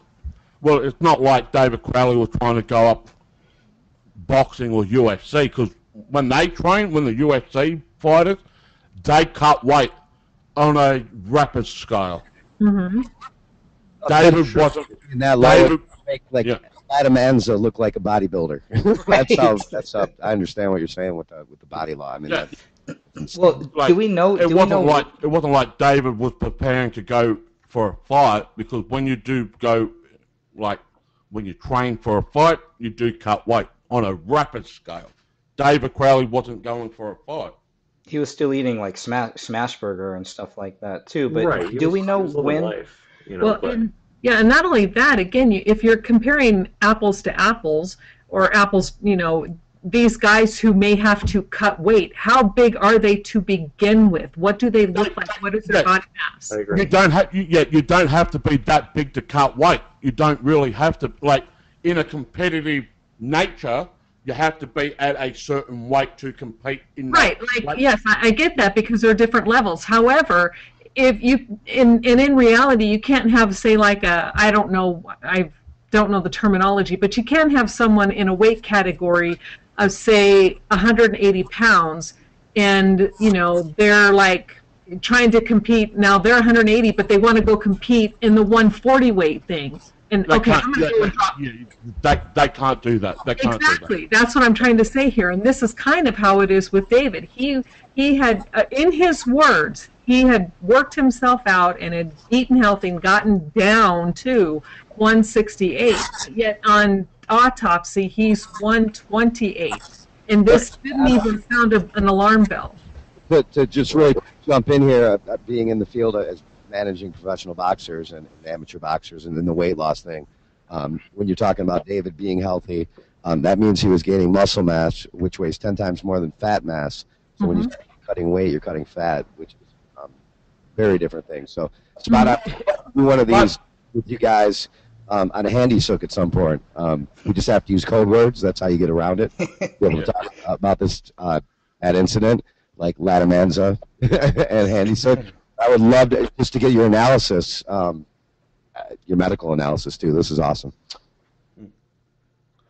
On what now? I didn't hear you. I'm sorry. Yeah, love to do a show with you and the rest of the panel, and Greg and Jamie. Yeah, but Catherine, just because after analyzing this from a with a background, which makes it credible, I would love to do it. I'm just about any type of false flags, hoax, whatever it may be with you. It'd be awesome. Be I want to bring up this point, because this is probably will open up a different angle. Now, I know if you're a healthy man, like I was back in 2000, before I went into rehab for drugs, you do lose that amount of weight when you are impacted on drugs. Now, the drugs that I'm talking about is crystal meth, ice, speed, and that, because you don't eat, right? Those are what you call uppers. When you're on an upper, you don't want to eat anything. You just want to drink to keep that rush keep going, right? I know this firsthand because I was taking drugs back in 2000 like a champion, right? You don't want to eat. When you're on an upper, you do not, and you lose a truckload of weight. And you're not even doing push-ups. You're not even doing any of that. You're just not eating, and all you are taking into your body is drugs. Now, I'm not saying David did this because it's not in his report, right? But to lose that amount of weight in a short period of time, you have to be a full-blown junkie. Well, and there's legal drugs, like the ones you're talking about too. Working all those hours and such. Was he taking something like Adderall? That'd be another. No, he wasn't. His tox was completely clean. Mm-hmm. You're looking at it right there. If you go back up or wherever you were, yeah, right there. His toxicology. It is a clean tox report. So there were no drugs taken. There was nothing he was doing to try to lose weight quickly. He wasn't a drug addict. He wasn't any of those things. And again, this is why you have to look at the scene and look at what the evidence is telling you, and then back it out and say, okay, what could have led that? We know it's not drugs. We know he's not, doing just some massive training because, like Eric was saying, he would have been bulking up. So what then? You start doing process of elimination. What does that leave? You're not eating.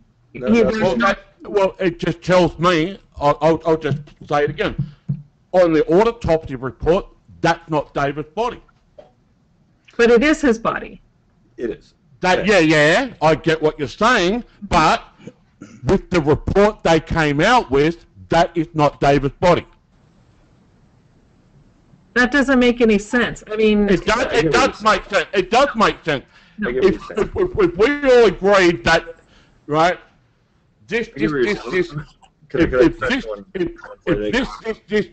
this does not add up, and how possibly can he lose 40 pounds of weight, right? And the photo doesn't show that he's lost 40 pounds of weight, then that report that they made is not David's report. Now, you guys are sure that's his body. Tell me about that. Like, what makes you...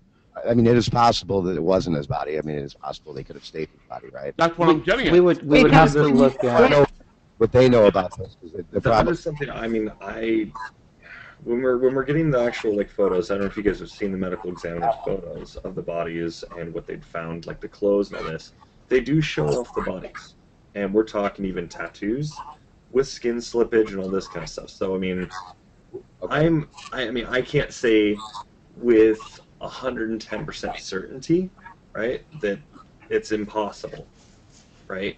Pretty sure the evidence. I can say with like a 99.9% certainty that those are their bodies. Because the tattoos, those go down pretty deep. I want to add this too, because this is important. There's one photo of them, and when you look at it and you clean up the photo the best it can be cleaned up, you can still see the jawline of David. And you compare that with the photos of who he is, and it matches. That jawline looks exactly like David's jawline. So, and then you match up the tattoos as well. And yes, can those be faked and put on? Yes, you can fake a tattoo, but everything that is showing here says that these are their bodies. Sure. Well, what I'm trying to say is, compared to the photo to the autopsy, it's different. Bingo, right there. Right? If we're just focusing on the autopsy and not on the photograph that we've got, that autopsy compared to the photograph it's not David's body on the autopsy report. Well, I don't see how you can say that, because I see it as the same. I see that it does match up. So I'll do it. Well, okay. Look at the photo. Look at the dead body photo compared to the autopsy report. You can tell we all agreed that he had not lost 40 pounds of weight. No, you can't. Right there. Right. No, hold on, Jamie. That kind of right there, he looks like he's very thin, but you have to look at this photo right here, and the body is beginning to bloat. So it's going to look bigger than what it actually is. Right. Can we have side-by-side, is there a way to share side-by-side photos of the autopsy and previous to that? This is interesting. Yeah. And more rabbit holes to go down here. Yeah, we do have all of those photos. How sloppy this case was, I mean, how sloppy they were with a lot of the things. To have that type of accuracy, Majority of the autopsy reports, it's highly doubtable that it was a different body. Yeah, I mean, we have to look at how did they identify David here, and so they go through that by dental records and by the tats, right? And then if you compare that to the photos here, you can see that those are the same tats that David had. Correct. So those are like those are pretty his tats. deep. I was talking about, did you have side-by-side photos, Jamie, that shows a difference in the autopsy versus before? Who, me? Yeah, because I don't have any of this stuff. oh, okay. I'm just saying by what's been said, like in reading on the website that it's on the grave state, we all question, like, how can this be possible? How can that be possible? I'm just playing the devil advocate, right? Sure. Anything's I'm just possible. playing, right? I'm saying it for myself. This is my opinion. I don't believe that autopsy is a legit autopsy. They may say it is. But manipulation's been in play here. That is not a legit freaking autopsy on David Crowley, in my standpoint. And listen, I mentioned in the today's show, I look at these cases here in South Australia, which I still talked about today, that happened many, many years ago, right? I know these photos about those tattoos and that's how they got that.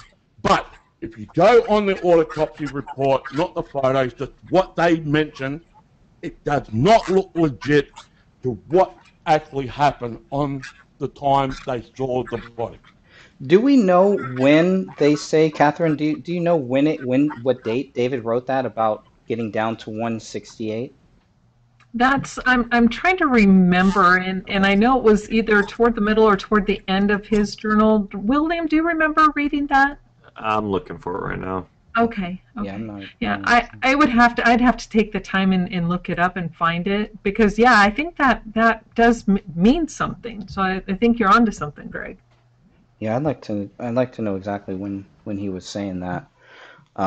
That's curious, very curious stuff there.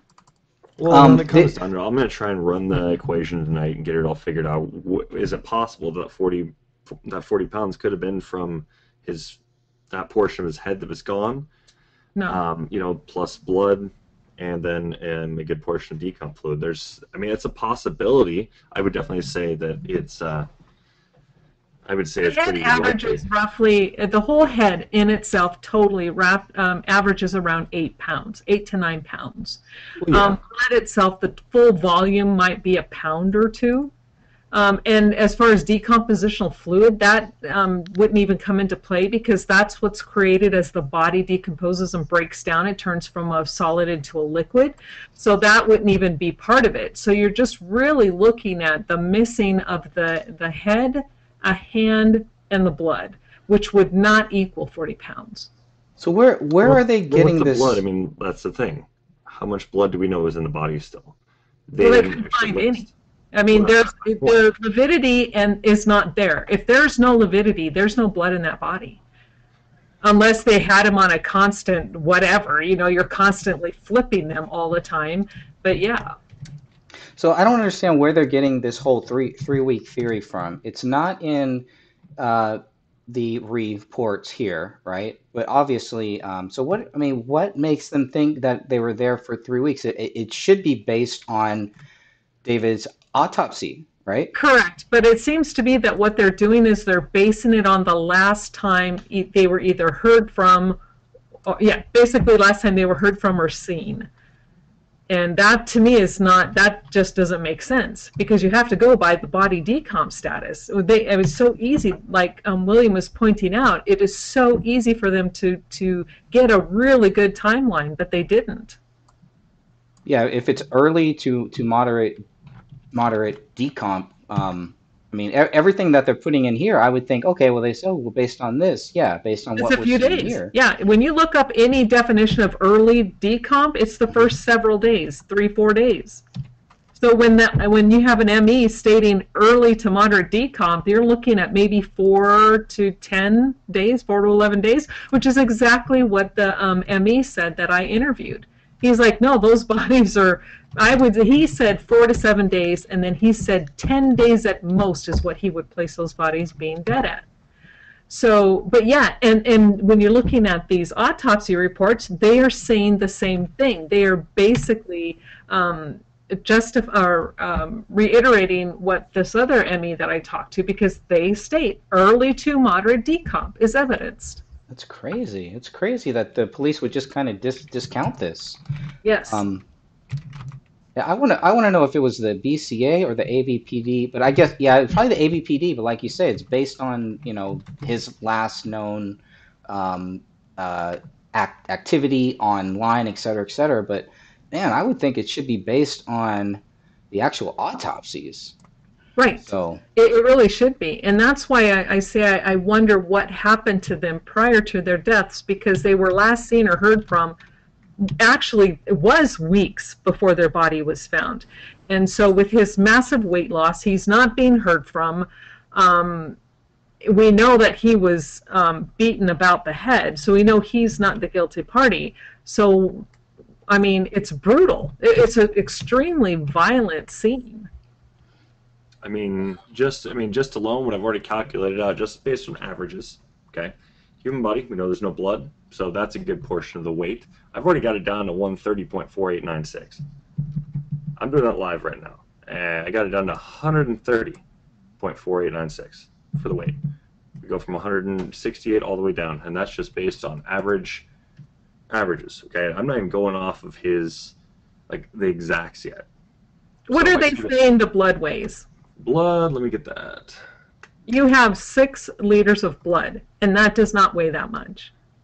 Okay, adult will approximately have, and this is according to redcrossblood.org, okay, adult will approximately have 1.2 to 1.5 gallons, or 10 units, of blood in their body. Blood is approximately 10% of the adult's weight. Okay, but that's what it's saying on the Red Cross, right? They're saying it's 10% approximately of the adult's weight. So we know that's going to be, what, 16.8. So that's going to be, that's a good portion of the weight right there. That's getting dropped. So I'll just go do this in real time right now. Just 1 second. 168 times 0.1. Okay. We get our percentage. This is going to be 16.8. Subtract 16.8. That drops us to 151.2. Okay. Now we got the average human head we got to worry about now, because we know that's going to be losing. It's going to be, on average human is going to be 11 pounds. Okay. No. Okay. Again, not. That's what it says right here. But you have to remember, his whole head was not missing. Only portions of it. They were still part of his head. I'm just going off general averages right now. I'm not even doing the exacts. That's what I'm saying. Tonight I'll do the exacts. But right now I can get it down to 130 something right now. So if I can get it down to that, plus there was other things that could have been included, I'd say it's fair. Yeah, that's his body right there. That's all I'm trying to say here. We can get the weight down just based on averages, not even on the exact. We're not even getting the exact amount. Because we can go and calculate percentage of his head that was taken. We can do that. We can do the hand, how much of that was taken, you know, up into the forearm and all that. So we can go and we can get percentage on this. We can calculate that out. Plus, if we know that he's missing all of his blood, right, then we can just go and do the simple math there. And we can break it down. That's his body. Oh, I agree with you. That definitely is his body. Like I said, I'm not trying to disagree with you. I'm actually agreeing with you. Oh, no.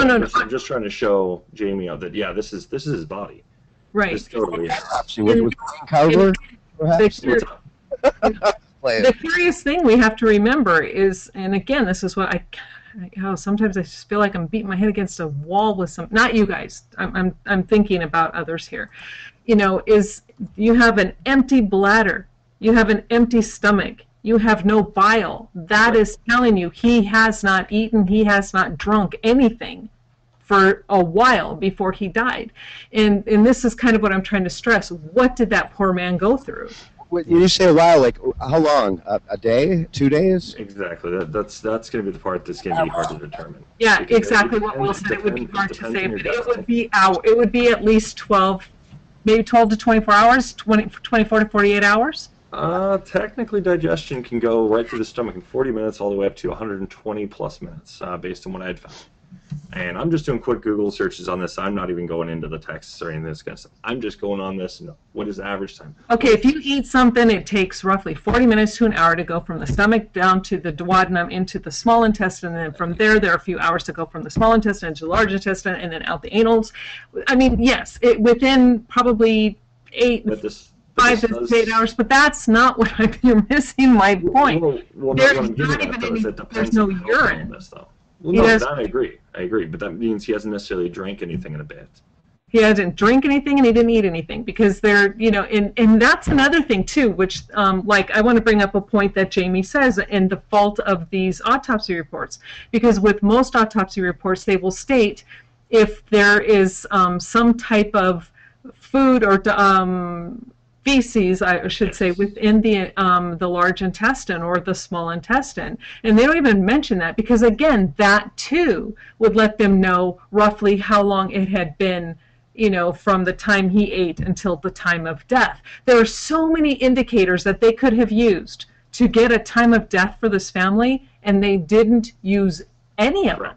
That's so weird. That's so wrong. The other thing is also this exact report on this, the whole... how this is all designed. I actually got a copy of it. They literally use a template to go through these things. That's why I'm curious about the guy who did Kamel's, because he did his own basically. Was this Wayne Carver by chance? Hopefully not. No. I totally missed it. I could. Go ahead. That's all good. But yeah, no, I actually got I ended up finding their exact template that was used.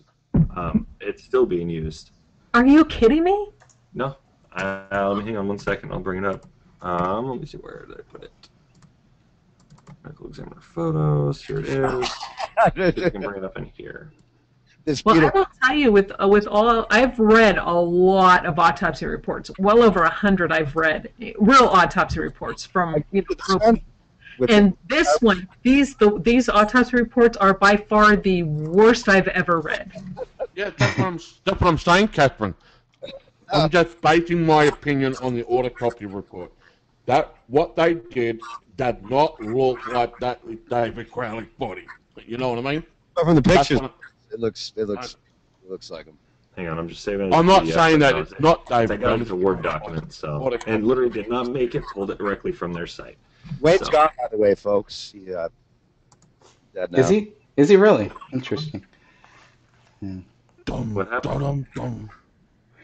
Yeah, people don't know Wayne Carver. Look up coroner Wayne Carver. You see what Eric's talking about. Oh. In code. Oh. So I don't get banned. 7% of body weight. What's that? Oh, the blood of a human body. 7%. Yeah. Hang on 1 sec. I'll get this pulled up. It's literally, this is titled, and this is from their website. It would say a conference that Lewinsky's. I was looking her up earlier. What is she like? Basically, is she still doing this type of thing? Oh, certainly seems to be. But she's definitely moved up in the world as she's now doing conferences and stuff like this. So I went and I found the website that this conference she was at. And all the information they were handing out and all this at their little conference, their little speaking event, and I was able to get this pulled. So it's 5 pages long, and I just got to make sure I've got it saved in the right area. There it is. Perfect. Okay. All right, pulling it up right now. I'll send it over to Greg as well, so that way if he wants to go and pull it real quick. Wanted to get on one of these for so long, I listened. Glad to be on here. Yeah, well, you're really, really good, and I'm sorry I'm going to blow smoke up your butt here for a second, but you're super good at these like these spreadsheets and everything. So if you really do get it worked out on a thing where, taking out the volume and everything, could you please send that to me so I can get a better understanding of what you're saying? Sure. I was planning on just putting together. I was most likely going to be doing it live tonight, so. But yeah, I can. I'll send it to you. Yeah, because I'm doing this at the 7% because it was saying 7%, and then I'm averaging what his head probably was, and I'm now like at 148 pounds. But my math is not good, and I will tell you that. My math is really not that good, so I'm going to trust your math over my math any day. Okay. I mean, I still tell people, do your own research on it, so no matter what I say, I'm just like, yeah, just, to some degree, take it with a grain of salt, do the research on it. So, but yeah, I get what you're saying, but that's fine. One sec, reports, here we go. And this is it coming at you right now, Greg. And you're sending that to where? Like any second now. To my Gmail? Yeah, the gray stage one. Okay, cool. Let me open that up. There you go. And I did send an email to Dr. Lelinski, and she never wrote me back. Oh, I would expect that from her. Yeah, I'm not giving her a call. I'm like, hey, can we talk about this for a second? Because I'm curious as to what exactly you included in this report. But I mean, if I'm being honest, I don't think she's going to necessarily have access to reports necessarily either anymore. That's true. So, us basically, we could always send her one, and then, hey, can you kind of tell us what you mean by this? See if that jogs her memory. Honestly, I don't think she probably even cares at this point. It was just a job, get it done, and then get it out of the way. Yeah, she was right out of medical school. She hadn't been an ME for like maybe a year or so. So she truly was new when this case came about. Yeah. Oh, no, you're kidding me. Generic autopsy report. What? You are not kidding, are you? No. Nope. And this is not the template that I have seen with other autopsy reports, I will tell you that. Holy cow. Right? Identification, generally comparison of antemortem and postmortem dental. That's my point. See, so it's like they've got a template they're doing. Is all they're doing, which that's lazy as hell, but whatever. A well-developed, well-nourished. Things very, very orderly. That's crazy. But it's one of those things that, as when I saw this, I was just like, wait a second. I had to go and compare. I was like, okay. Oh, you were right. It's like, they did. They just plugged in the information. Oh, and my audience all show it. Is that not normal that they do that? I've never seen one like this. I would say that it would make sense to have something like this, but at the same time, everybody should be following it then. But even then, this thing should be extensive to the point where it covers everything, or at least a good portion of what you'd find through an autopsy. Is it this? Is it that? Is this occurring? Is this occurring? What? All this. Just going through all the details we need. And, well, I guess Hennepin County's got something going good for them, I guess. But wow. I know it's different with pretty much every single one I've seen, too, so. And this is why I don't think that they should do this, because, hold on, just stop and let's just read something. Sure. Go back up. Yeah. Okay, sure. Gastrointestinal. Or, right up there. The pelvies are unremarkable and ureters are normal and coarse in caliber. White bladder mucosa, ovularies, and intact bladder wall. The bladder contains approximately blood. Now, can you go up just a little bit more to the one just above that? Right there. Okay, the right and left kidneys weigh blank, blank, blank. The cut surfaces are red, tan, and congested with uniformly thick portices and sharp corticomedullary junctions. Now, how could that be a standard thing depending on the type of body that you have? Now, if you have a super decomposed body, you're not going to be seeing any sharp corticomedullary junctions. Well, the thing is, what this is there for is just basically, it's just cut and dry. They can adjust these things. I mean, that's my point, is that it would have to be adjusted with every single autopsy, so I don't see how they're using this. Well, what I'm getting at is, like, you look at their categories they have. Okay, so for instance, they have things like, in the internal, they have head, neck, body cavities, respiratory system, cardiovascular system, liver, and all this. And you just keep going through these categories. So they had this in every single one of them, which they didn't. If you look at Kamel's, they didn't have every single one of these on there. Right. If you were to look and compare the whole setup of the reports, Kamel's was the one that was off. It's way different. They didn't have their own system set up for it, or that this guy was using. He just literally it almost looked like he just kind of wrote it on himself. Or he didn't do some of these tests, so he just didn't include it. But they should at least it should be noted, at least in there, did not test this, or didn't test this, or, things like this. That way they're going through, so they can just adjust each of these categories. This is how they should have it. So that way they know, okay, did I need to go check the pancreas? Did I need to check the adrenals? Things like this. The adrenals. Yeah, I mean, tomato, tomato. But it's one of those things. It's are you going to, use a template like this, or are you going to just, just kind of just off the top of your head, this is what I tested and this is everything else. But then you get two medical examiners. Now things don't necessarily add up. Because now, well, did you not test this, or did you just they generally will record as they're doing the autopsy. And then so they're talking as they're doing this. So the fact that there's no, these guys have been doing this for so long, there's no need to have a template per se. And I'm looking at this template, and it's disturbing to me that, because there's so much information that they will lose and or not include that might be important. Correct. And that's something, like I said, I agree with. I think there needs, personally, I think the template's nice, is it makes the job easier. So they're just trying to get everything on the fast track as much as possible instead of having to sit there for however long. It's like me, I'm not necessarily the fastest typer, right? But I can type at a decent pace. When I really get going, I'm two-handed, but for the most part, I'm like 1-2 fingers, just kind of have to go and get into it. Well, not everybody can, even young kids that are younger than me that are getting into this, some of them, they don't type very fast either. Then there's people that's what they do for a living. They're I did a business that did this, that did medical legal transcription. Sure. So that's what I'm getting at. So it's like you're going to probably be a faster typer than I am. So having something like this is going to go and expedite things a little bit more, because now I don't have to go through and lay everything out that I, for every single one of these. It's just, bam, here's your template, type it in. So we're seeing. And this is from experience, I'm telling you, this is not useful. This would be a pain in the ass, because then you'd have to stop and fill in blanks instead of just typing out what's dictated by the doctor during the autopsy. That is so much easier. You have this in your ears, you're just typing away. This one you have to stop and plug, stop and plug, stop and plug. So it's a pain in the ass. Well, and it could be, but at the same time, think of it from but think about it from this perspective. At the same time, if there's he doesn't cover this, you just go on to the next section. You don't even have to stop and type. Just go on to the next section. You can always go back to that. No, okay. You clearly have not done this job. I'm telling you, doing a template like this is not helpful for a typist or someone who transcribes this medical information. It's just better to listen to what they're saying, and you fill it in and you type it out as they go, because they'll go, okay, now we're into the gastrointestinal system. You do that, and then you type out every word they say. Now heart, you type in everything they say. It's just so much faster that way than to do a template. Template's not even rationally valid. Basically, Right. It makes no sense. Right. Whatsoever. All right, well, I think it's right. I think it makes sense, because I know I like to have templates, that way I can just quickly just do something.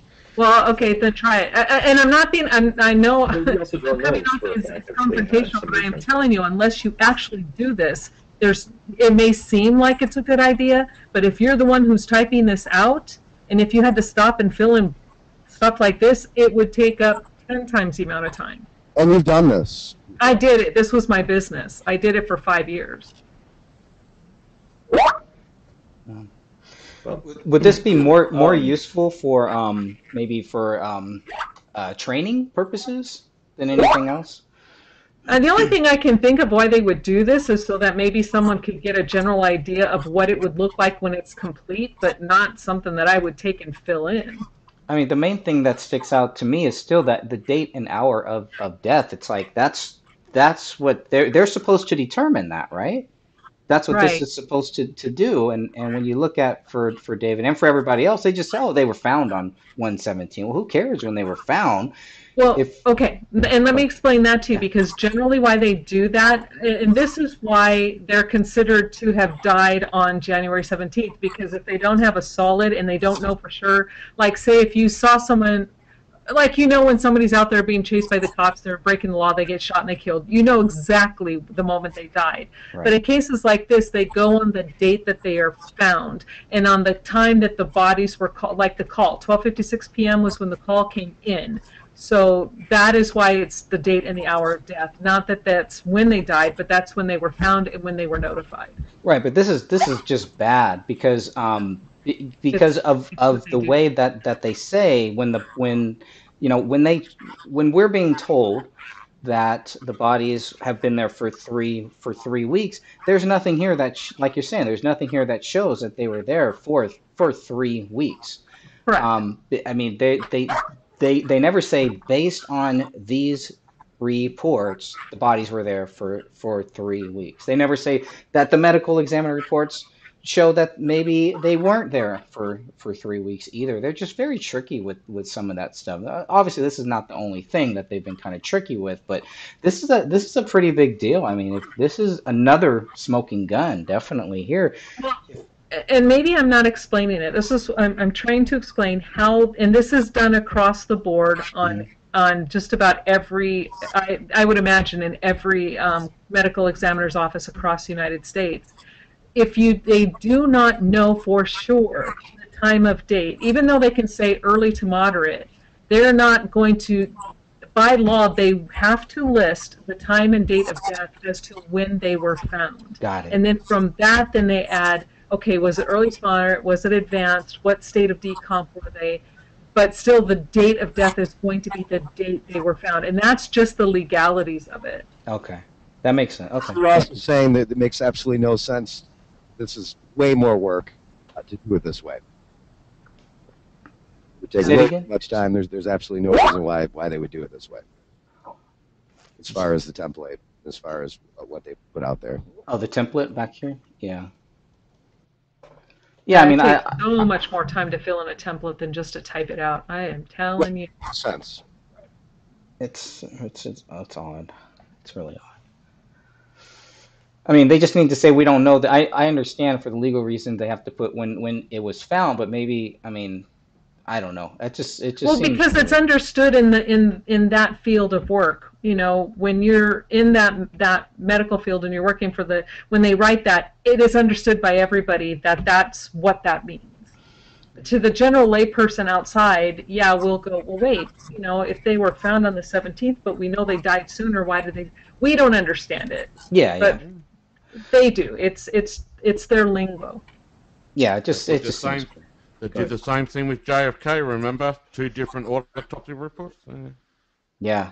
Well, like Handy Stuck, apparently the coroner didn't pronounce him dead. The people were pronounced dead before the coroner even had a chance to. And the coroner is the one who does the final report. You know, again, that's one of my favorite cases. That's why I bring it, because I see a lot of parallels between that and this. And the former, the Handy Sook, that was, in my opinion, one of the greatest false flags ever been committed on American soil. All goes along with some of the things that David Crowley was trying to show us. And that's something that we're not allowed to talk about. We actually have to use fake words and change the letters up to even have a discussion about that. But again, Greg, you know my passion about Andy and what it did. And to have this type of panel on, doing this type of deep autopsy reports, such, yeah, I'd love it. You know, and the thing too is that, you know, Eric, there is a spreadsheet that Will just completed, and he sent it to me not too long ago, and it was amazing, and it was covering these autopsy reports. I am telling you, this guy, I just looked at that, and it was exactly how my brain thinks. When I'm looking at the spreadsheet, he listed every single aspect, but in a concise manner that if you want to know, okay, what was this? You look at that page, and boom, it's right there. It was amazing. Oh, thank you. Thank you.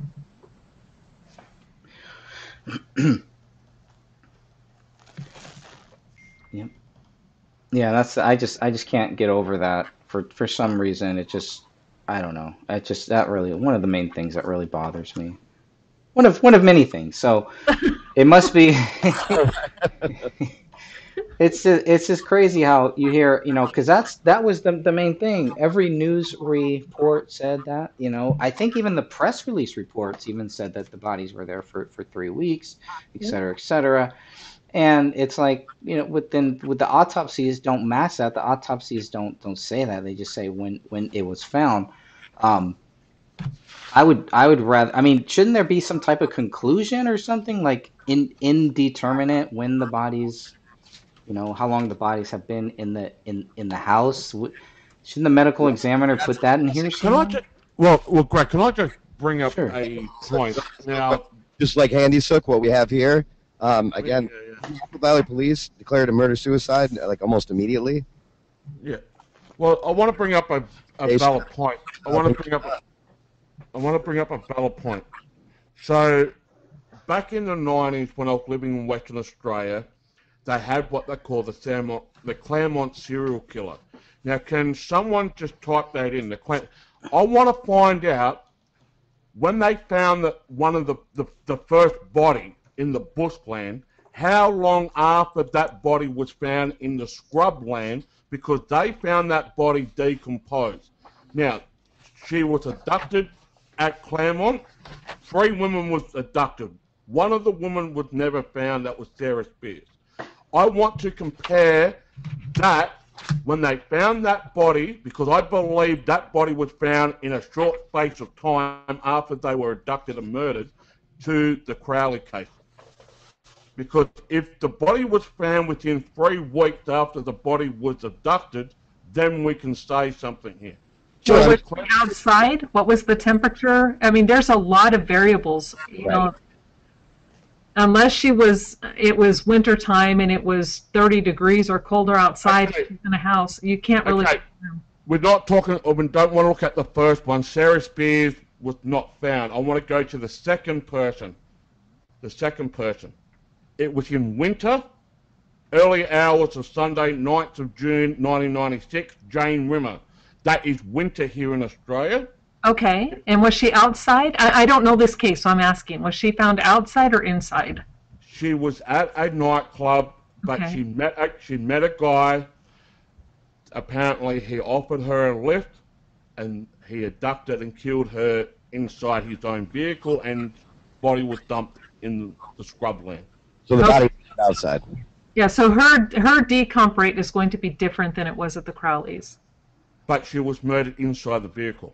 It doesn't matter where you're murdered, it's mattered where your body ends up being located during the decomp process. I mean, I shouldn't say it doesn't matter where you're murdered, because, I mean, obviously. It doesn't. But in this... Where the body is when it's found. Yes. I want to find, but I want to find, 55 days later on in August, so it was, her body, the second person was 55 days later after her abduction and murder, right? So when was... Yeah, because if it's winter time there, how cold does it get? Do you know how cold it gets there? In Perth, you can get down to -4 degrees Celsius. So, okay, so pretty cold. It is cold. It is cold. And she was abducted in like 1, 2 o'clock in the morning. Okay, so in this case, and it's just a guess, and especially since even though he killed her in a car, he dumped her body outside. It's winter time. It gets super cold, so she could have been frozen. So the body would have been kind of preserved. And again, it's not the same. I don't think we could compare that to the Crowleys. No. But I'm just saying, when the body was found, her body was found 55. I thought her body was found in a short space of time. But No. Jane Rimmer's body was found 55 days after her abduction and murder. According to the Crowleys, 3 weeks, give or take? Yeah, 55 days. That's almost 2 months. Yeah, almost 2 months. It's a month and a half. Yeah. And the third body, the third body, which was 9 months later, she was abducted at the same spot, 12:30. That was at the end of summer of 97. Her body was found 19 days later. 19 days later, the third body, Kira Glennon, So Sarah Spears was not found. Her body has never been found. But the third body was Clara Glennon. It was found 19 days later. Well, what do you think the correlation to this is, to the Crowley case? Because it seems like... No, I'm just comparing because they were saying that the body was mummified. I'm just saying, all right, how long after the murder, so to speak, till they found the body? And I'm just saying, okay, I know 2 bodies that were found in a case over in Western Australia that were decomposed. We're talking about the decomposition. Rather than inside, as far as the state of the body, right? No, it doesn't matter. I'm not talking about whether it's inside or not. I'm just saying how quickly can a body decompose. That is the point, though, Jamie, because it matters where the body is located, and it matters the elements matter. This is just my opinion. I believe the bodies of David Crowley and the family was murdered outside the house, not inside. I don't have any proof. I mean, that could be very well true. I mean, it really could, but again, their bodies then lay inside the house, and again, it's just as a stage play. Like, people got to understand that trick photography can be in play here by the police department. It's possible they were murdered, dead for a very long time before their bodies were placed there and discovered. Exactly. Is that what you're getting at? I mean, that's possible. I mean, trick photography has been running rampant for so many decades. It would not surprise me that the police enforcement used trick photography on where they...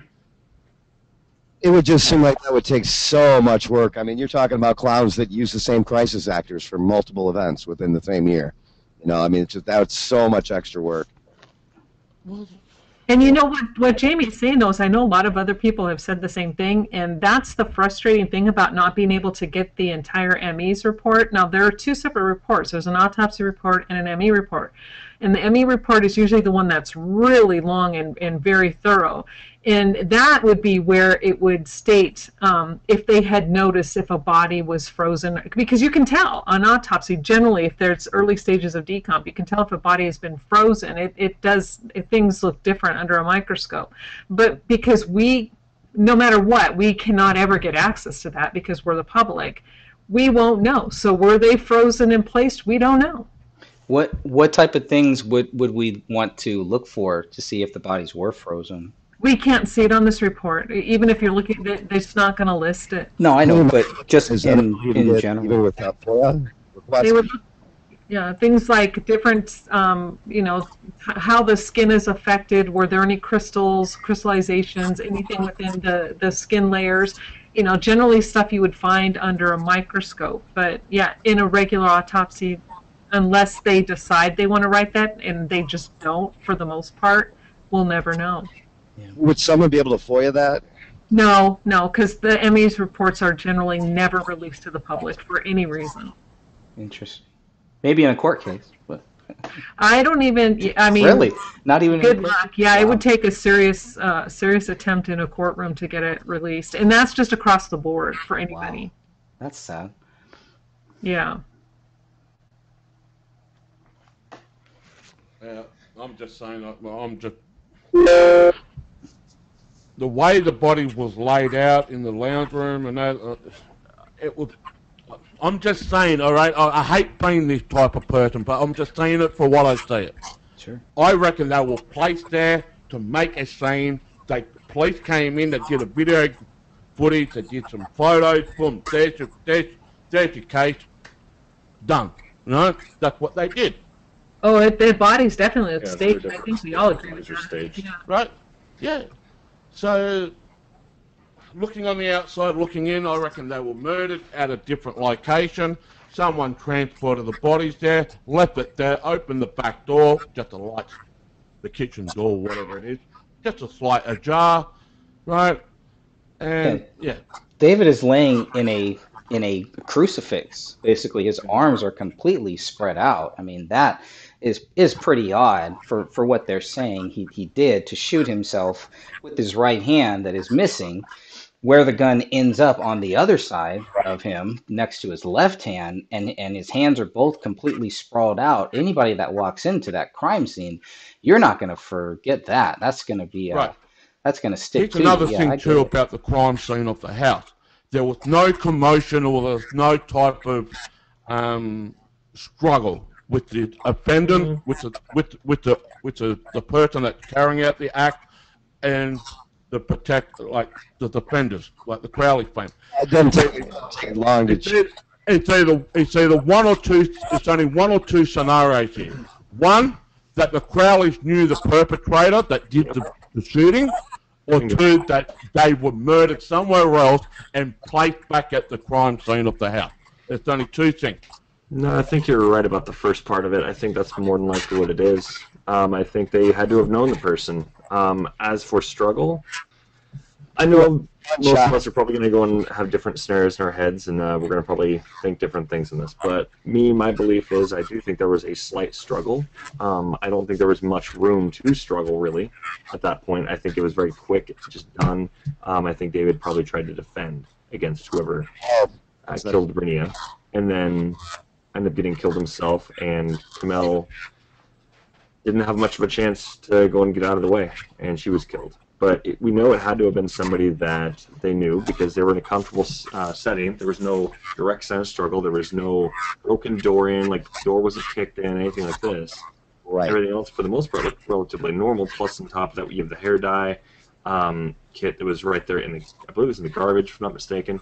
And then you've also got, it does, I mean, Kamel's hair kind of looked like it was probably previously dyed, or like just had been dyed. I mean, women dye their hair all the time, so it could have been. Well, exactly. But then you've also got the whole kitchen, where how that whole setup is. Obviously, they hadn't gone to bed. I would assume when they go to bed, they'd probably go and flip the dishwasher so it's closed, I would assume, because, well, we didn't see a whole lot of, like, dog hair, for instance, inside of the dishwasher.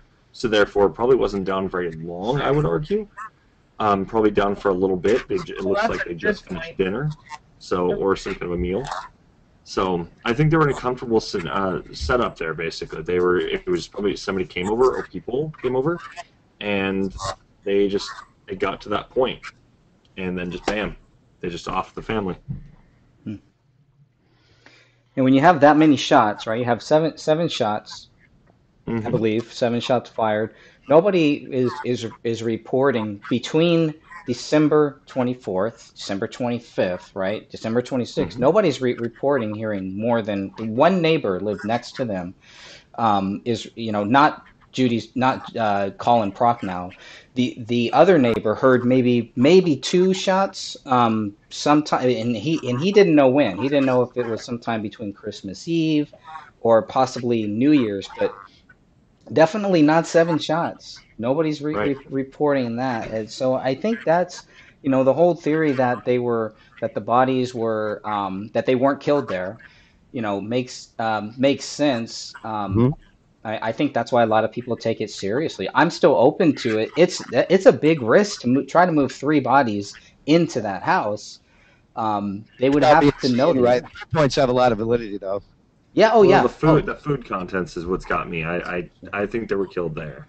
That's the part that's got me held in. They were killed there, but there was a lot of cleaning done. You would go into where the gun trace was, where the traces of gunpowder, where there would be There's none of that. That type of stuff. Go into that, and that's kind of why I kind of support they were probably murdered there, because just like a lot of Where work. the pillows. Well, and there was also void patterns. So was something laid down? Is that why most of the blood is not there? It's a possibility, we don't know, but there are void patterns within the blood spatter. I guess Jamie with the Look at the wall too. killed there is It looks that like it was cleaned. would have to actually pull up and put those bodies back in a neighborhood, in a residential neighborhood. It would make more sense just to go into the house and do it, especially somebody they knew.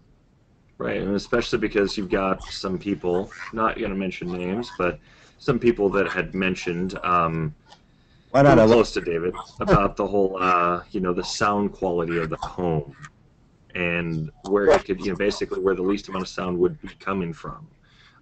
There's things like that, but, why mention sound, right? Well, we know that there was one neighbor who heard. My guess is it was probably done late at night or early in the morning before people were really up. in that area. This guy must have just been out there, like over in his like living room or something, watching TV, and heard something. That's my guess. He was probably one of the only people up over near that house, and they heard it because their volume or whatever, they were able to go and get a couple from there. But the thing is, we're not seeing any stifling. We're not seeing anything like this. We're not seeing residue from the gun itself on the heads or anywhere else in the body. So why is that? You know, that's also a big part. Right. Well, funny you mentioned that, because I know I keep bringing up my surroundings, Australia.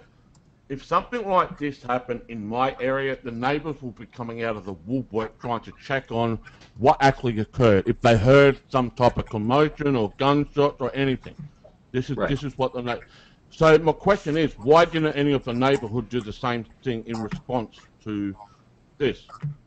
Right. I mean, we've heard rumours that there was some arguing going on inside the house. Okay, well, why didn't you approach the house if you heard some arguing?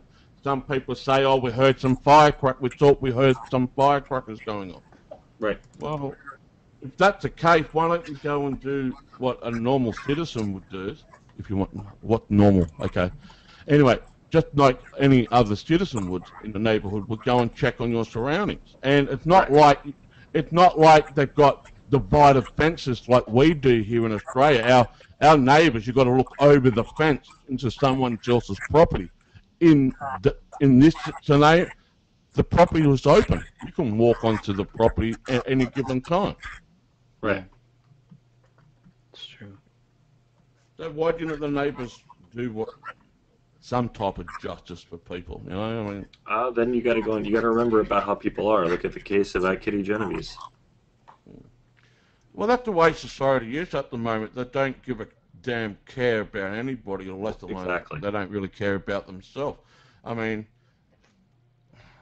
I'm only speaking for myself. If I was there, I would have checked on the property. You know. Well, ask yourself this too. This is the other thing that's been bothering me too. Where are all the pillows, and why are the pillows that are on the couch? Why are they mismatched? Well, what about the house directly behind the house? Well, hang on a second, Steve. This is what I want to get at here. Because we're looking at, we looked at the gunshots, right? We know that one person had possibly heard something, right? Well, then we got Mason Hendricks. Well, okay, I guess I mentioned him now. Whoops. Who had mentioned sound quality in the home. You know, so could it have been possibly, and I think, if I'm not mistaken, Greg would probably be able to back me up on this. If I'm not mistaken, didn't he also say something along the lines of, well, he could have done it with all the pillows, and the way the house is situated, the acoustics of it, or whatever, it would have been possible, right? Yeah, he said that. Right. Okay, see, so you get where I'm going with this. Well, then, we got a bunch of cotton on the ground. Okay, we can see just tufts of that everywhere. But then we're seeing some pillows that are fine, but they're mismatched. They don't look like they went with this couch. This is gonna be something I gotta look at here.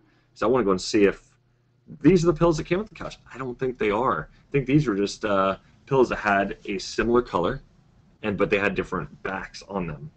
But I don't think these pillows they've got on there, I don't think they came with it.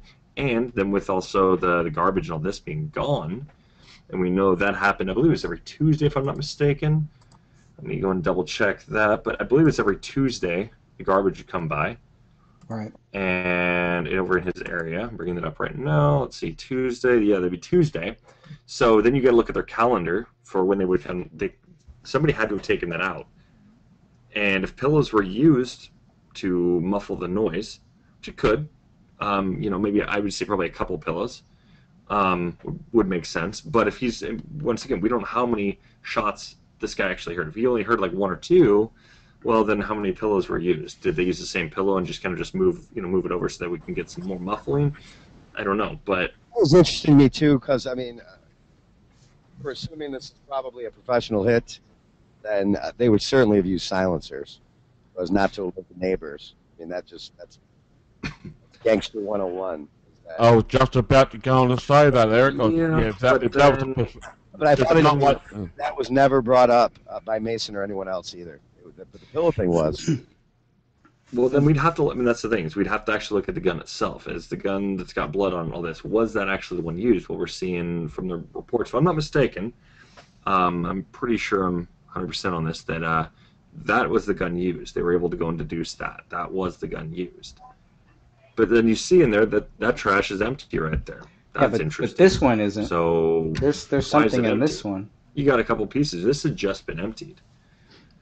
Yeah, but somebody That's what put I'm saying. something in here, right? Or do you think when it was dumped, this like stuck to the bottom of it or something? I think that just kind of just happened to be just left in there on What accident. are we looking at here? What is this? So this is a That's just photo an of David's garbage can. Yeah, one of his trash cans. So this is one of them where there's still couple pieces here. Something is ripped up. And then the other one. So one is the recycling. This is probably the trash. And then this is probably the recycling. But it was always weird that there was like these two little pieces of paper here, or maybe three. And I just always thought that was kind of odd too. That like Weird. yeah, I mean, it would make sense if they were stuck, if these are stuck to the bottom, and that's why they Yeah. didn't come out or something. But aside from that, you know, I don't know. I don't. Okay, so these two pieces of paper were found in the recycling bin, and obviously you can see the snow here and such. Yeah, This is an actual picture. Was the recycling bin open at the time, or did they open it up? they opened it up. They opened it Okay. up. Yeah. I mean, even There's if they did, no, forget that. Yeah. Thanks for answering the question. Yeah, and there's a few little droplets that I always thought maybe were blood or something. But, Packages on the porch that were neatly stacked and for weeks, but somehow they were not touched by the weather whatsoever. yeah. Can you zoom in on that by chance? Say what? Yeah. Oh, those are interesting. Yeah, I'll be honest, I didn't ever notice those. Yeah, I Well, don't know what they are, Should- but should go- yeah, that blood.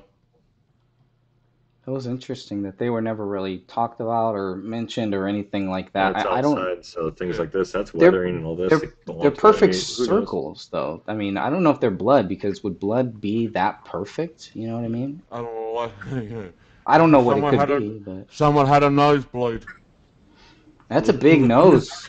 It's a damn big nose. Was there any way to zoom in on the note? Have you ever tried to even look what it was? Yeah, yeah. It looks like almost like sometimes we get those bank statement things because if you Yeah. look at this side, this is like the back end of something here that we used to get, but it could be just spam too. It could be snail Right. mail, somebody That sending looked spam. like one of those old pay slips that you get here in Australia that you put your freaking cash in. Who just Yeah. drops one piece of paper into their recycling bin randomly? I mean, this is interesting. It's kind of weird. Yeah, it's kind of weird. It looks like a pay slip. Yeah.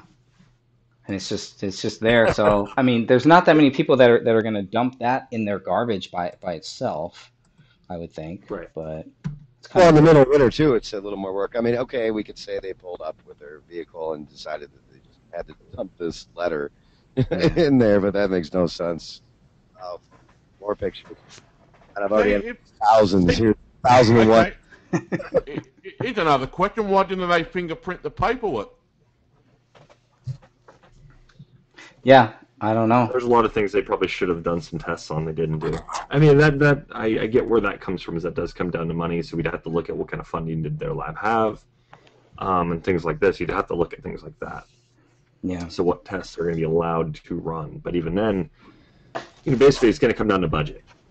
It will come down to that. So if this is a very, very low, a low budget police department, and they're bringing in the DC and all this, so then we're looking at, okay, who's getting this? Who's paying for this? Is it going to be the county or is it going to be the city? Right. Right. So This was the other Comes thing down that to kind of looked weird because when I first saw this, like, well, that looks like blood. I don't know what blood would look like if it's dried up, set in here. So I don't know. I would think it would be darker, but I really don't know. So I don't know what this is. Greg. These certainly aren't crime scene photos, right? I mean, because they wouldn't.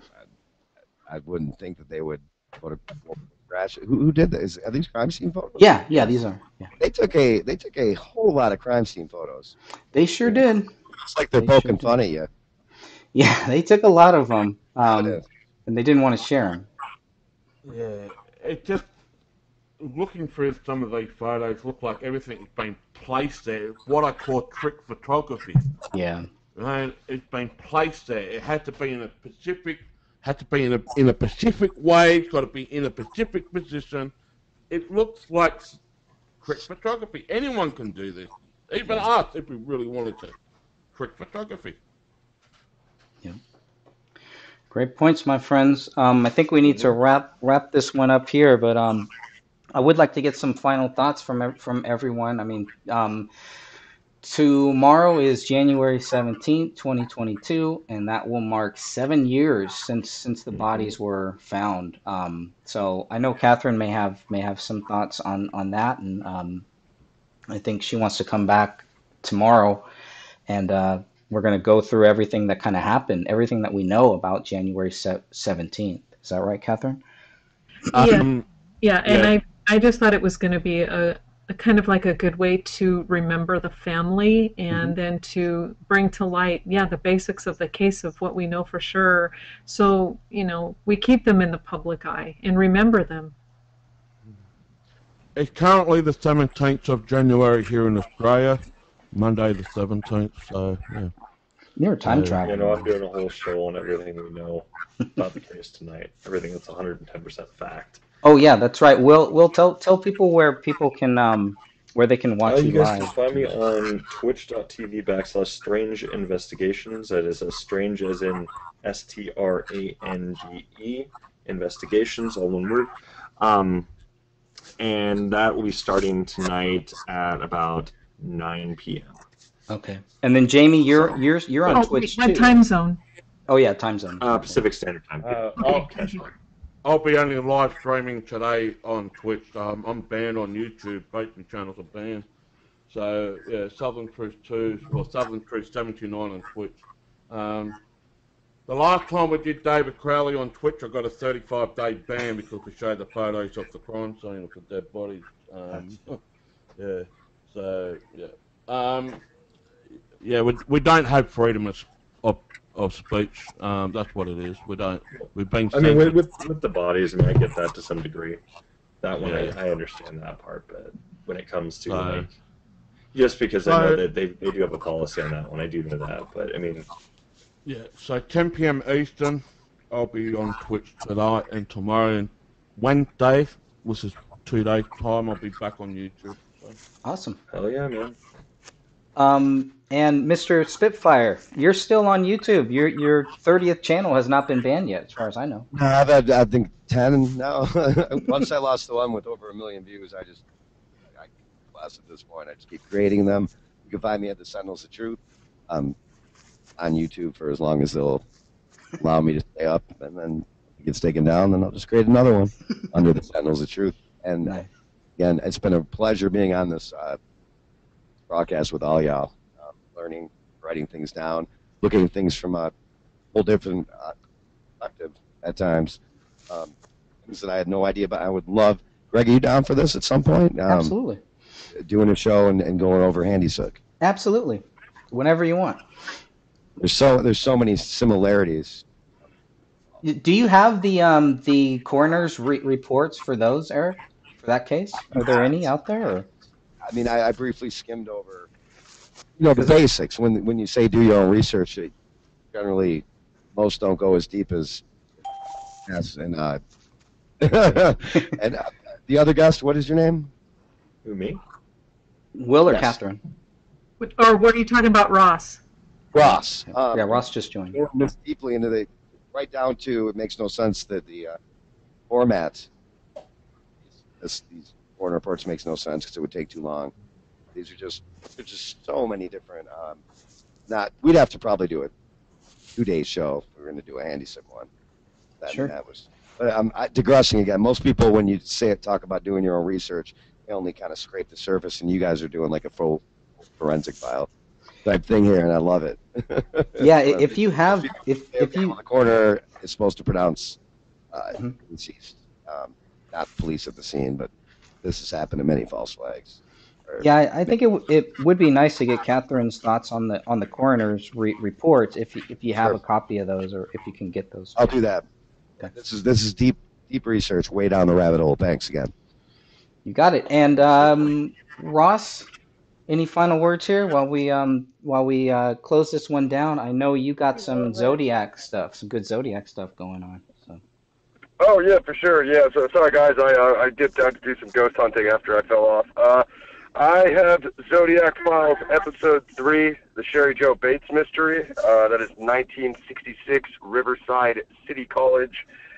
Some consider it a bit of an ancillary case to the main Zodiac mystery, but it's going to be interesting nonetheless. Check that out. I got a couple more interviews coming out on my channel, youtube.com/PlanetXFilm, and I don't know, Greg, there seems to be some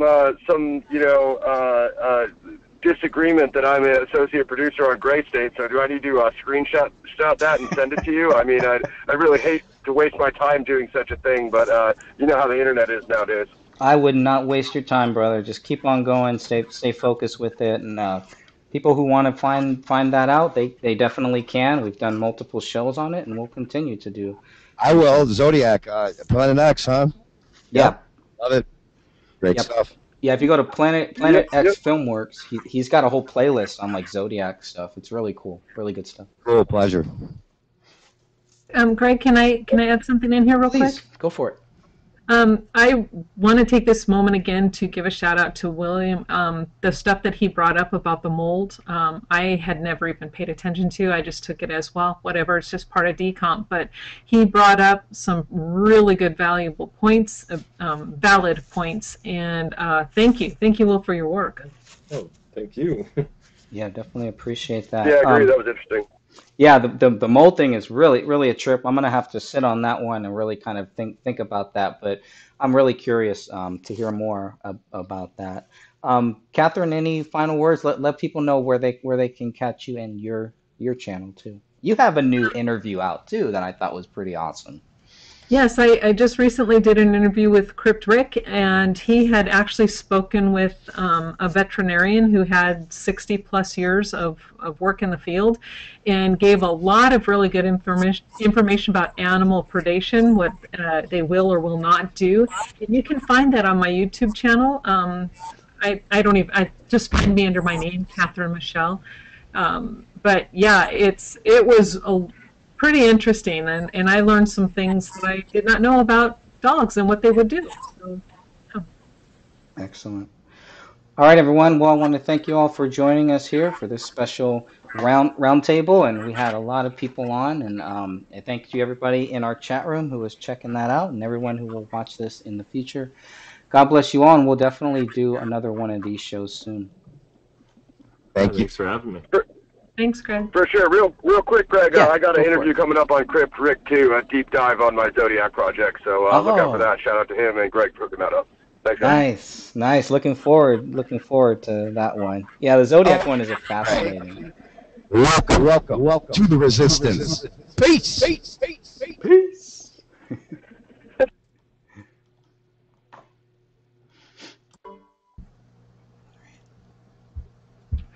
Okay, well.